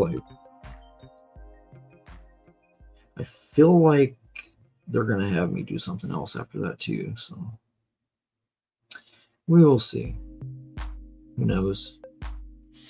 I just work here, man. I don't know nothing. All right, so there's that. This one I'm gonna do some splatter stuff too, I think. Yeah, let me do this.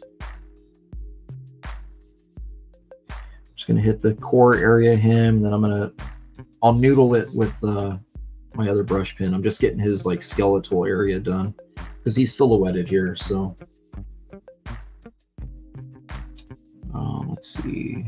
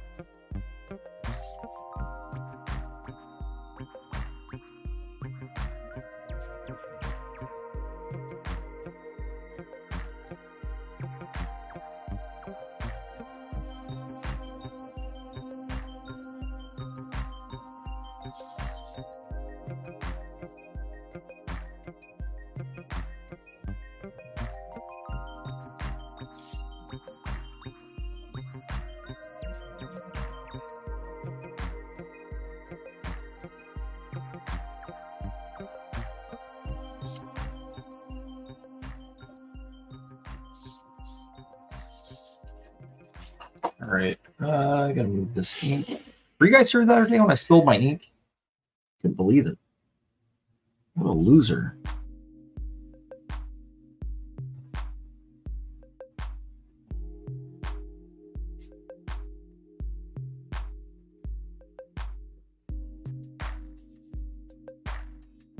It was the first time I've ever spilt. I've never actually spilt ink before until that day. Couldn't believe it. I was like, "What the hell's wrong with me?"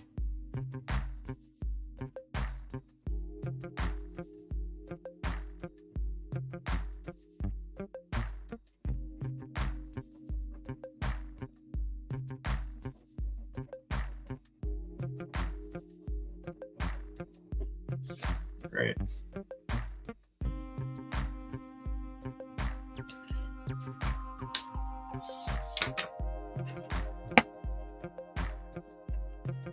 Get that credit card out. That credit card ready? No, I use a 16-point card plastic top loader that I've been using for the last like 8 years. Same top loader. And I think I actually used it because I didn't have an expired credit card around me. Those are only credit cards I would use. If I had like an expired, you know, something expired, I would definitely use that. All right, I gotta flesh this out because obviously his anatomy is not that of a stick figure.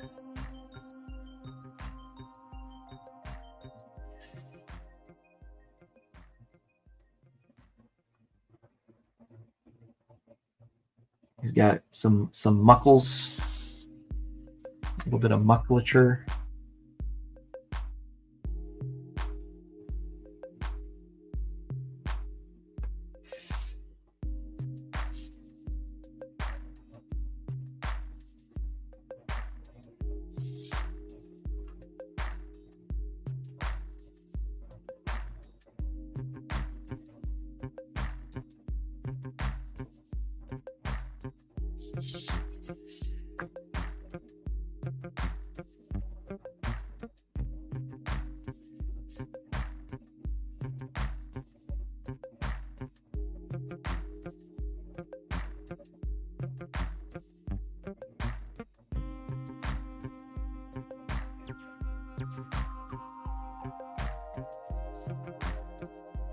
Damn, that foot looks goofy as hell. So I'm gonna shave that down.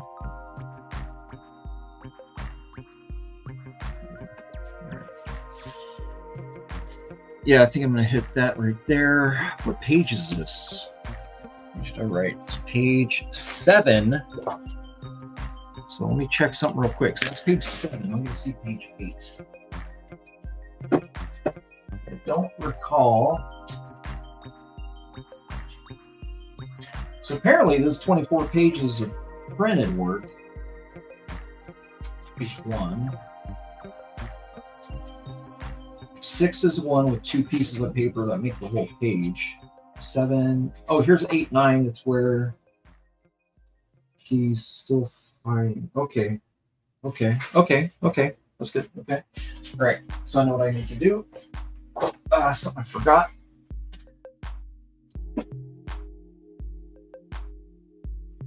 All right. So I'm going to do this and this. Here we go. All right.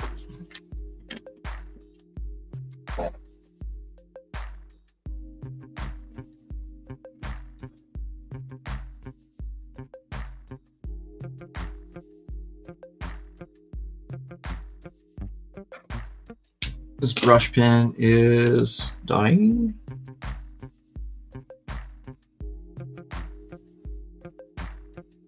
All right, so there's that guy. I'm gonna use a regular brush pen for the other part. Genie boots, yeah, they look hella stupid, man. I can't let that fly. There you go.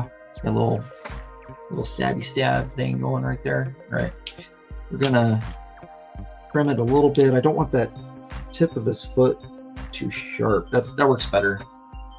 Much better. And it's still too fat. Basically, I'm just shaving away his foot at this point. That's all right.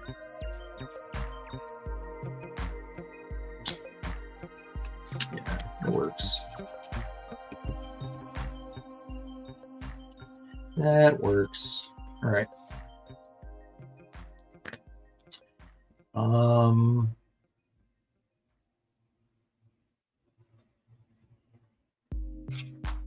Let's see here.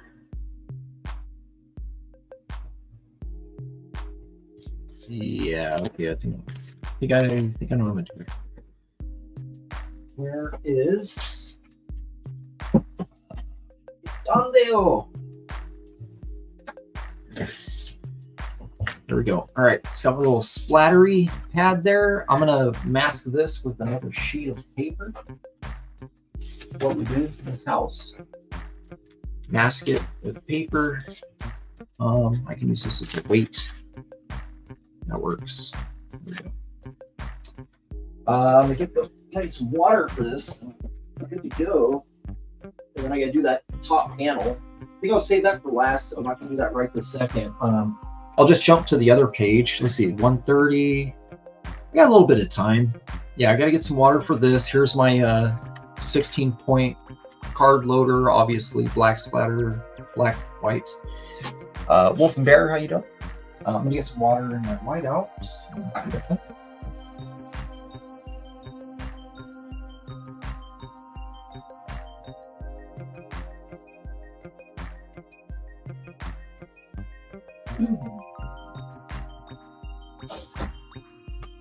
Okay, so I got some water there. This is basically the white ink version of this right here. These Jay, what is it? Jay Ryan still here? I think it's a Kitataki pen, brush pen, or whatever. You know, they got that little gasket. You take out the gasket and then you re-screw it on, and it opens the it punctures and allows the ink there.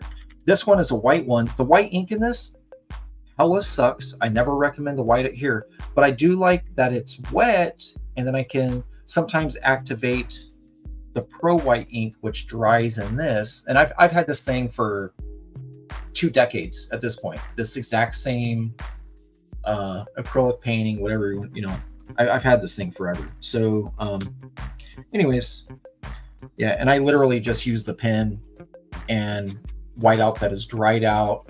This is Pro White. It's also a mixture of like the PH Martin, the Proof Bleed White, whatever, which is got some right here.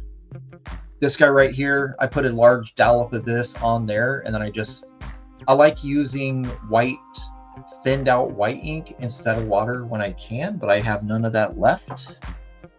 Here's the Higgins I would normally use, which should normally be white, but as you can see, it's bone dry. So this is just a white ink that is not very good, but I don't know, I just like using it instead of water. It makes it feel a little more like there was a little more attempt to make it you know, keep the consistency, I guess. I don't know, I'm a weirdo. All right, so I'm gonna do that, make sure everything stays covered.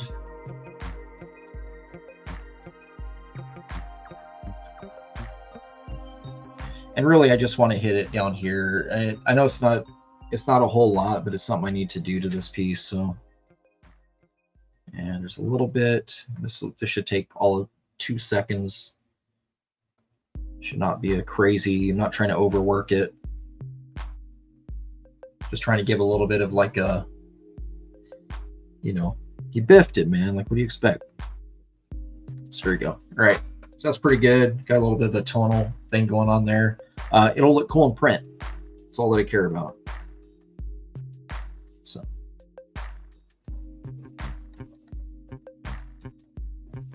cover up some of his witch's boot. All right. So there's that. Gonna let that dry, and then I can start that other stupid page, and then I'm done, man. Get this one. Actually, you know what? I can sign this one right now. I'm waiting. That was one thing. I put the signature off. Did not want to throw white splatter over it. And yeah, something else. Usually I would tape it down, but you know, I don't care.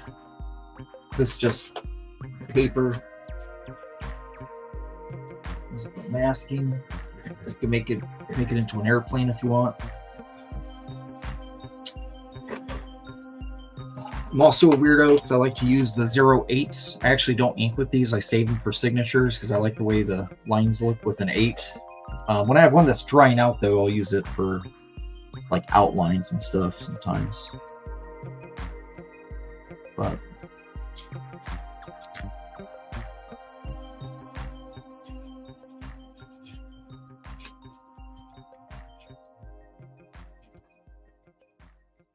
it's my autograph right there.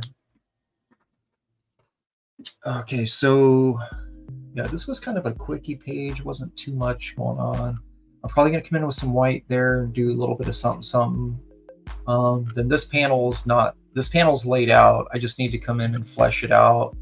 I'm gonna have a lot of that broken line detail going on with this ninja guy in the front, though, for sure. And this will be kind of masked off. I'll have a deleter line going straight down with the black this direction instead of this side of his face. That panel, so that'll be kind of cool. Moves the eye to the right. We read left to right in the United States, so that's what that is. Here's my next page. It's pulling a sword out of that dude's spine. I'll work on this small panel. I think I can knock this out before I gotta go. What time is it? 1:30? Yeah.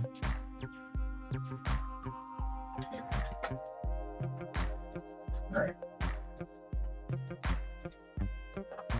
I don't know if you guys ever used to do that. You could do, yeah, make paper airplanes. Something you can do. 1, 2, 3, 4. This one is scanned. This is not. So these ones are done. Got. Let's see. This guy's scanned. Okay, this is all right. So yeah, it's not bad. Who was asking about? That's about the fucking book. I got. Let's see here. One. I got some pages. Start working on that too. Let's see what's going on here. We got. Let's see. How many pages do I have for that? Here we go. All right, so you got 1. These are ones I got to ink. I got 1, 2, 3. This one's almost done. Here's 4. This one's almost finished. Got to finish the background. And then I got like 6. Oh, okay. 10 pages then. Yeah, I got like 6 pages. I can hit this right here right now.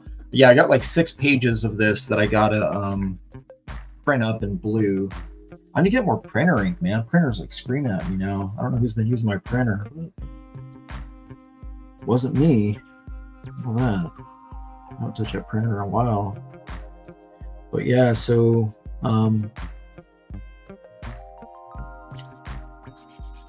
there we go. So I'm talking about. Yeah, boy. All right. Let's get that. Guess what? Keeping it. That's what I do, man. I hijack shit. Make it messy. All right, so I'll let that dry. Put this away. I don't think I need this right now. Maybe I do. Okay, so anyways, yeah, that's that stuff. It's gonna go up. Got 1 panel left on that other page.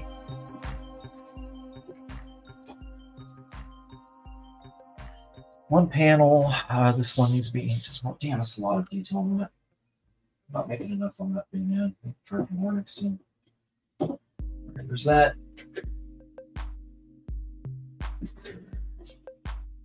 Oh, no, Noah was sending over his homework.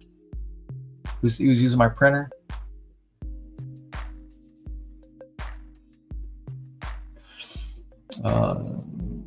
Awesome one got a chicken from Kroger. I got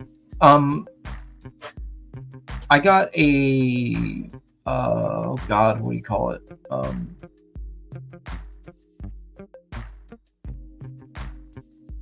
Oh, meatloaf. I got a meatloaf from our store, like a bakery, like they make their own meatloaf stuff.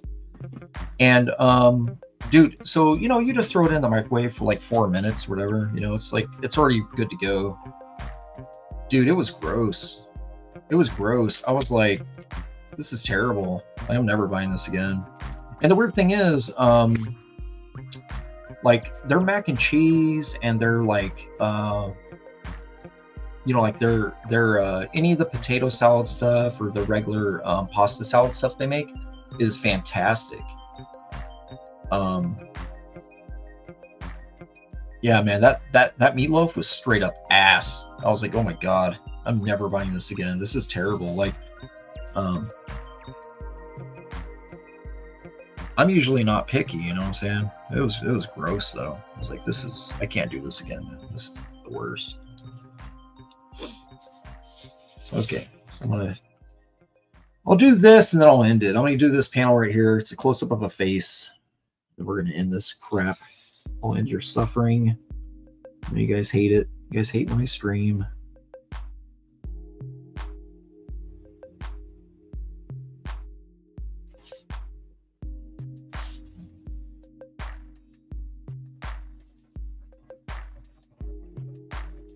Yeah, maybe next stream I'll do something more interesting. Like I'll work on maybe I'll work on one of those pages from that that project. Pray for the Sinner. Pray for the Sinner. That's what it's called. And those pages that I'm working on, by the way, they have not even announced that book. So I'm not even sure I'm not supposed to be showing it off. But I've been doing it anyways.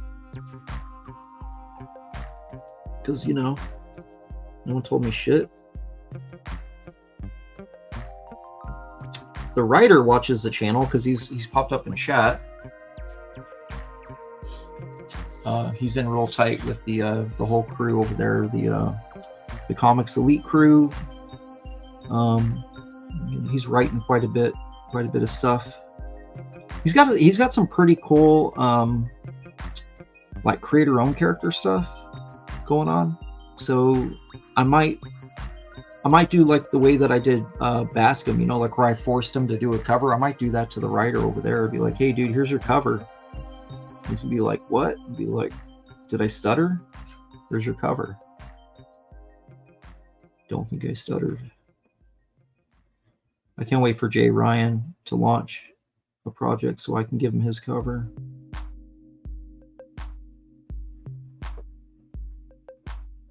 Here's your variant, Jay.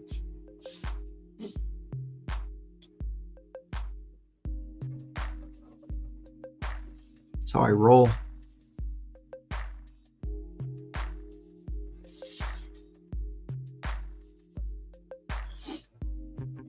It's something I learned. When you have stalkers, you have to be very assertive.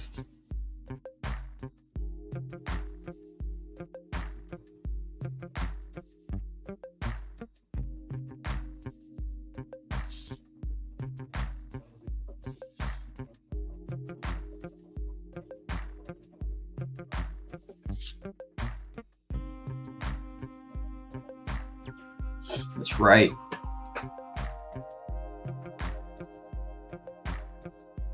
Bemis knows what's up. You'll take that cover and you'll like it, Jay. Exactly.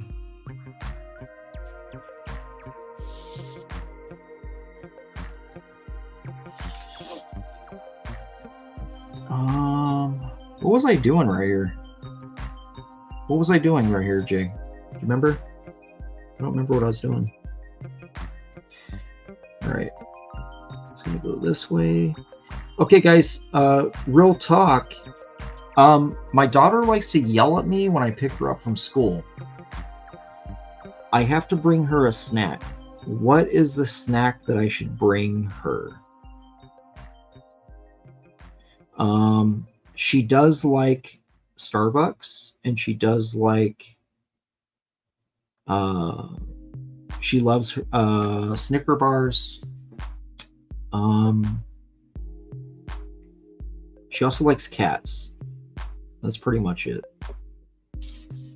Oh, and I can't really get her a pastry from Starbucks because if it's room temperature, she then yells at me that it's not warm, that it's only room temperature, and she hates it and she will not eat it. This is what she does. So I'm not complaining. I'm not complaining. Love her very much. She just she's very judgy with me. So let's see. Meatloaf.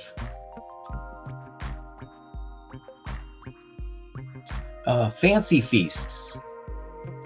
She doesn't like, well, she refuses to feed the cat because she says the smell makes her want to vomit. Meatloaf, I already ate it. It was gross. Brussels sprouts. What's up, Sumo? Someone said hi to Sumo. I don't even see Sumo here. Kenneth might be Roquefort SSS says pot roast. Pingert says bologna sandwich. I don't think she's ever had bologna. I tried talking her into letting me buy a can of Spam so she could try it, and she threatened me. Oh, Pilk Milk. No. K-pop says she just likes yelling at you. This is a fact. Beef jerky and beer. Shelby's getting all his judgment back tenfold. Yeah, that's true. Yeah, I didn't see Sumo. Where's Sumo at? Like, I literally don't see Sumo anywhere. Sumo, are you a fence sitter? She doesn't care, awesome one. She would say, yeah, and why are you here late? That's not my problem, Dad. I already know what's gonna happen here. Wolf and Bear says Snickers are very satisfying. Satiating, yes. I concur.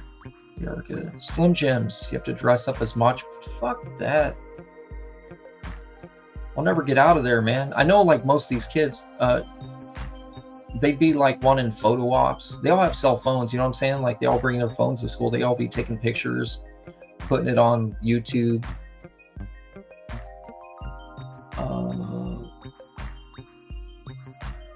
Oh, Sumo's on his porch waiting for his food. He waits. KSSS is bag of carrots. Ketchup chips and a bag. Ugh. Bagged milk and ketchup chips. That sounds terrible. That's a punishment.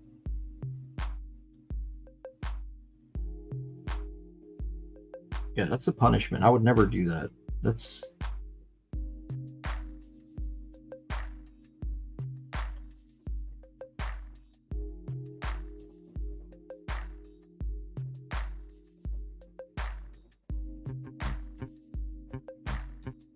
Isn't that like an Australian thing? Like milk that comes in bags? They like come in like colostomy bag sort of containers.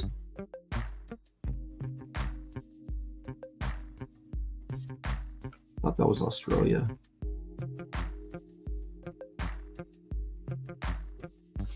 It's a very new school approach. Sweet potato chips. She loves sour cream onion chips. Those are the chips. We actually have to take them away. She'll destroy an entire bag, and then she'll be like, I'm full, I don't want dinner. Squeeze bottles. Oh no. Bagged milk and ketchup chips on the hottest day of the year. Nope. Chicken nuggies on a McDonald's cookie. No. Can't do that. You guys are terrible. I'm over here asking you real advice. You just tell me to like. I know what it is. You want me to have more stories about getting yelled at. I know what this is. I know what this is. This isn't my first rodeo. I know a setup when I read one. All right. What time is it now? 1:50. I'm gonna have to go soon. I told you I'm going to finish this panel. When I'm done with this panel, that's it. Game over. Game over, man.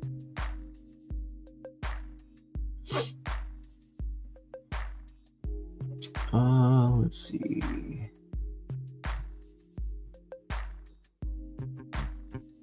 I gotta go outside and get my cat.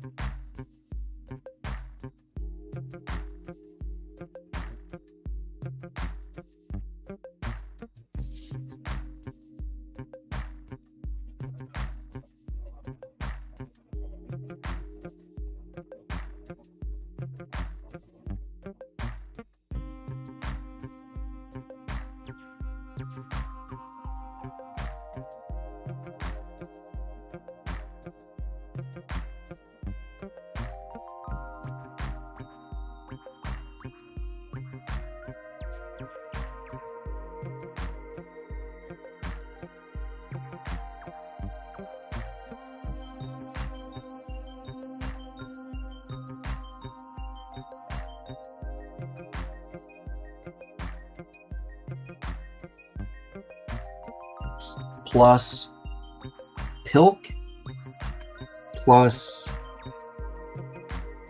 Pilk is that pickle milk, right? I'll see who has Pilk. I'll have to Google it. And then maybe of 3 packets of mustard, yellow mustard. Turkey soup water, just the water. Lutefisk, is that what, or it's lutefisk? Scandinavian dish of fish soaked in lye. Kids love it. I don't think she would like that. I keep trying to get her to eat. I have. Oh God, my brain has just stopped right now. Anyways, I got some cans of fermentation in the fridge right now, and she refuses. She won't.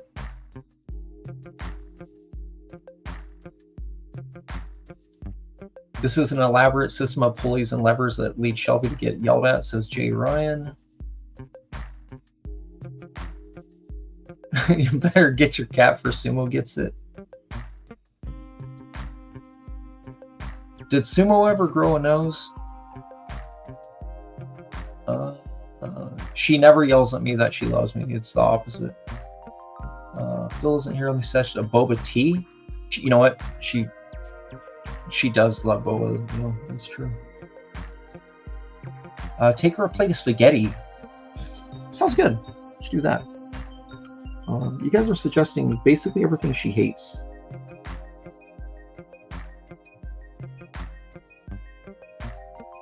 Yeah, she would be mad. She'd be pretty upset. She told the other day. Apparently, she told my wife to break up with me so they could get more cats. That's where I'm at. That's where I sit with my daughter right now. She tried to convince her to break up with me so they could get cats. Because I'm allergic to cats. That was her reasoning, is because Dad's allergic to cats. So that's how we can get more. But you have to break up with them. I was laughing when she told me that. Who hates spaghetti? My kid. I love spaghetti. Chef Boyardee ravioli will really hit the spot. Bemis, I used to eat that in high school when I would finish usually scrimmage game, baseball practice. I would literally go home, I'd crack open a ravioli, go grab a fork, and go to town.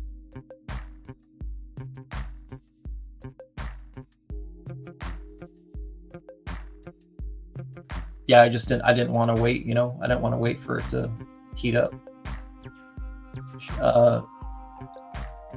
No. She's like 9 years old, man. Like it's just Shelby can be traded for more cats. Yes.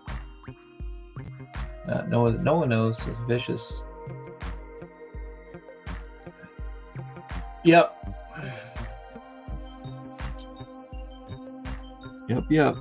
All right, I'm gonna finish this face, and then I'm gonna kick y'all out so I can go get yelled at. I'm gonna go to the store first, though. Gotta make sure I get a couple snacks. I mean, who am I kidding? I'm getting yelled at no matter what I do. It doesn't matter. It's just life. All right.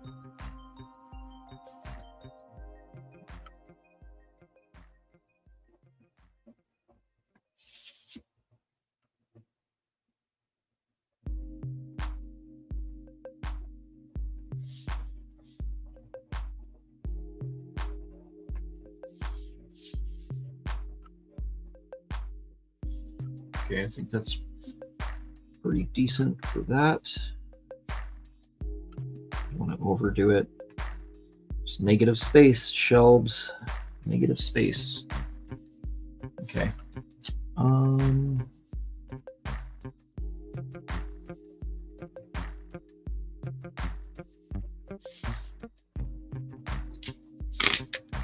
think that panel's good. I'm not signing this till it's done, though.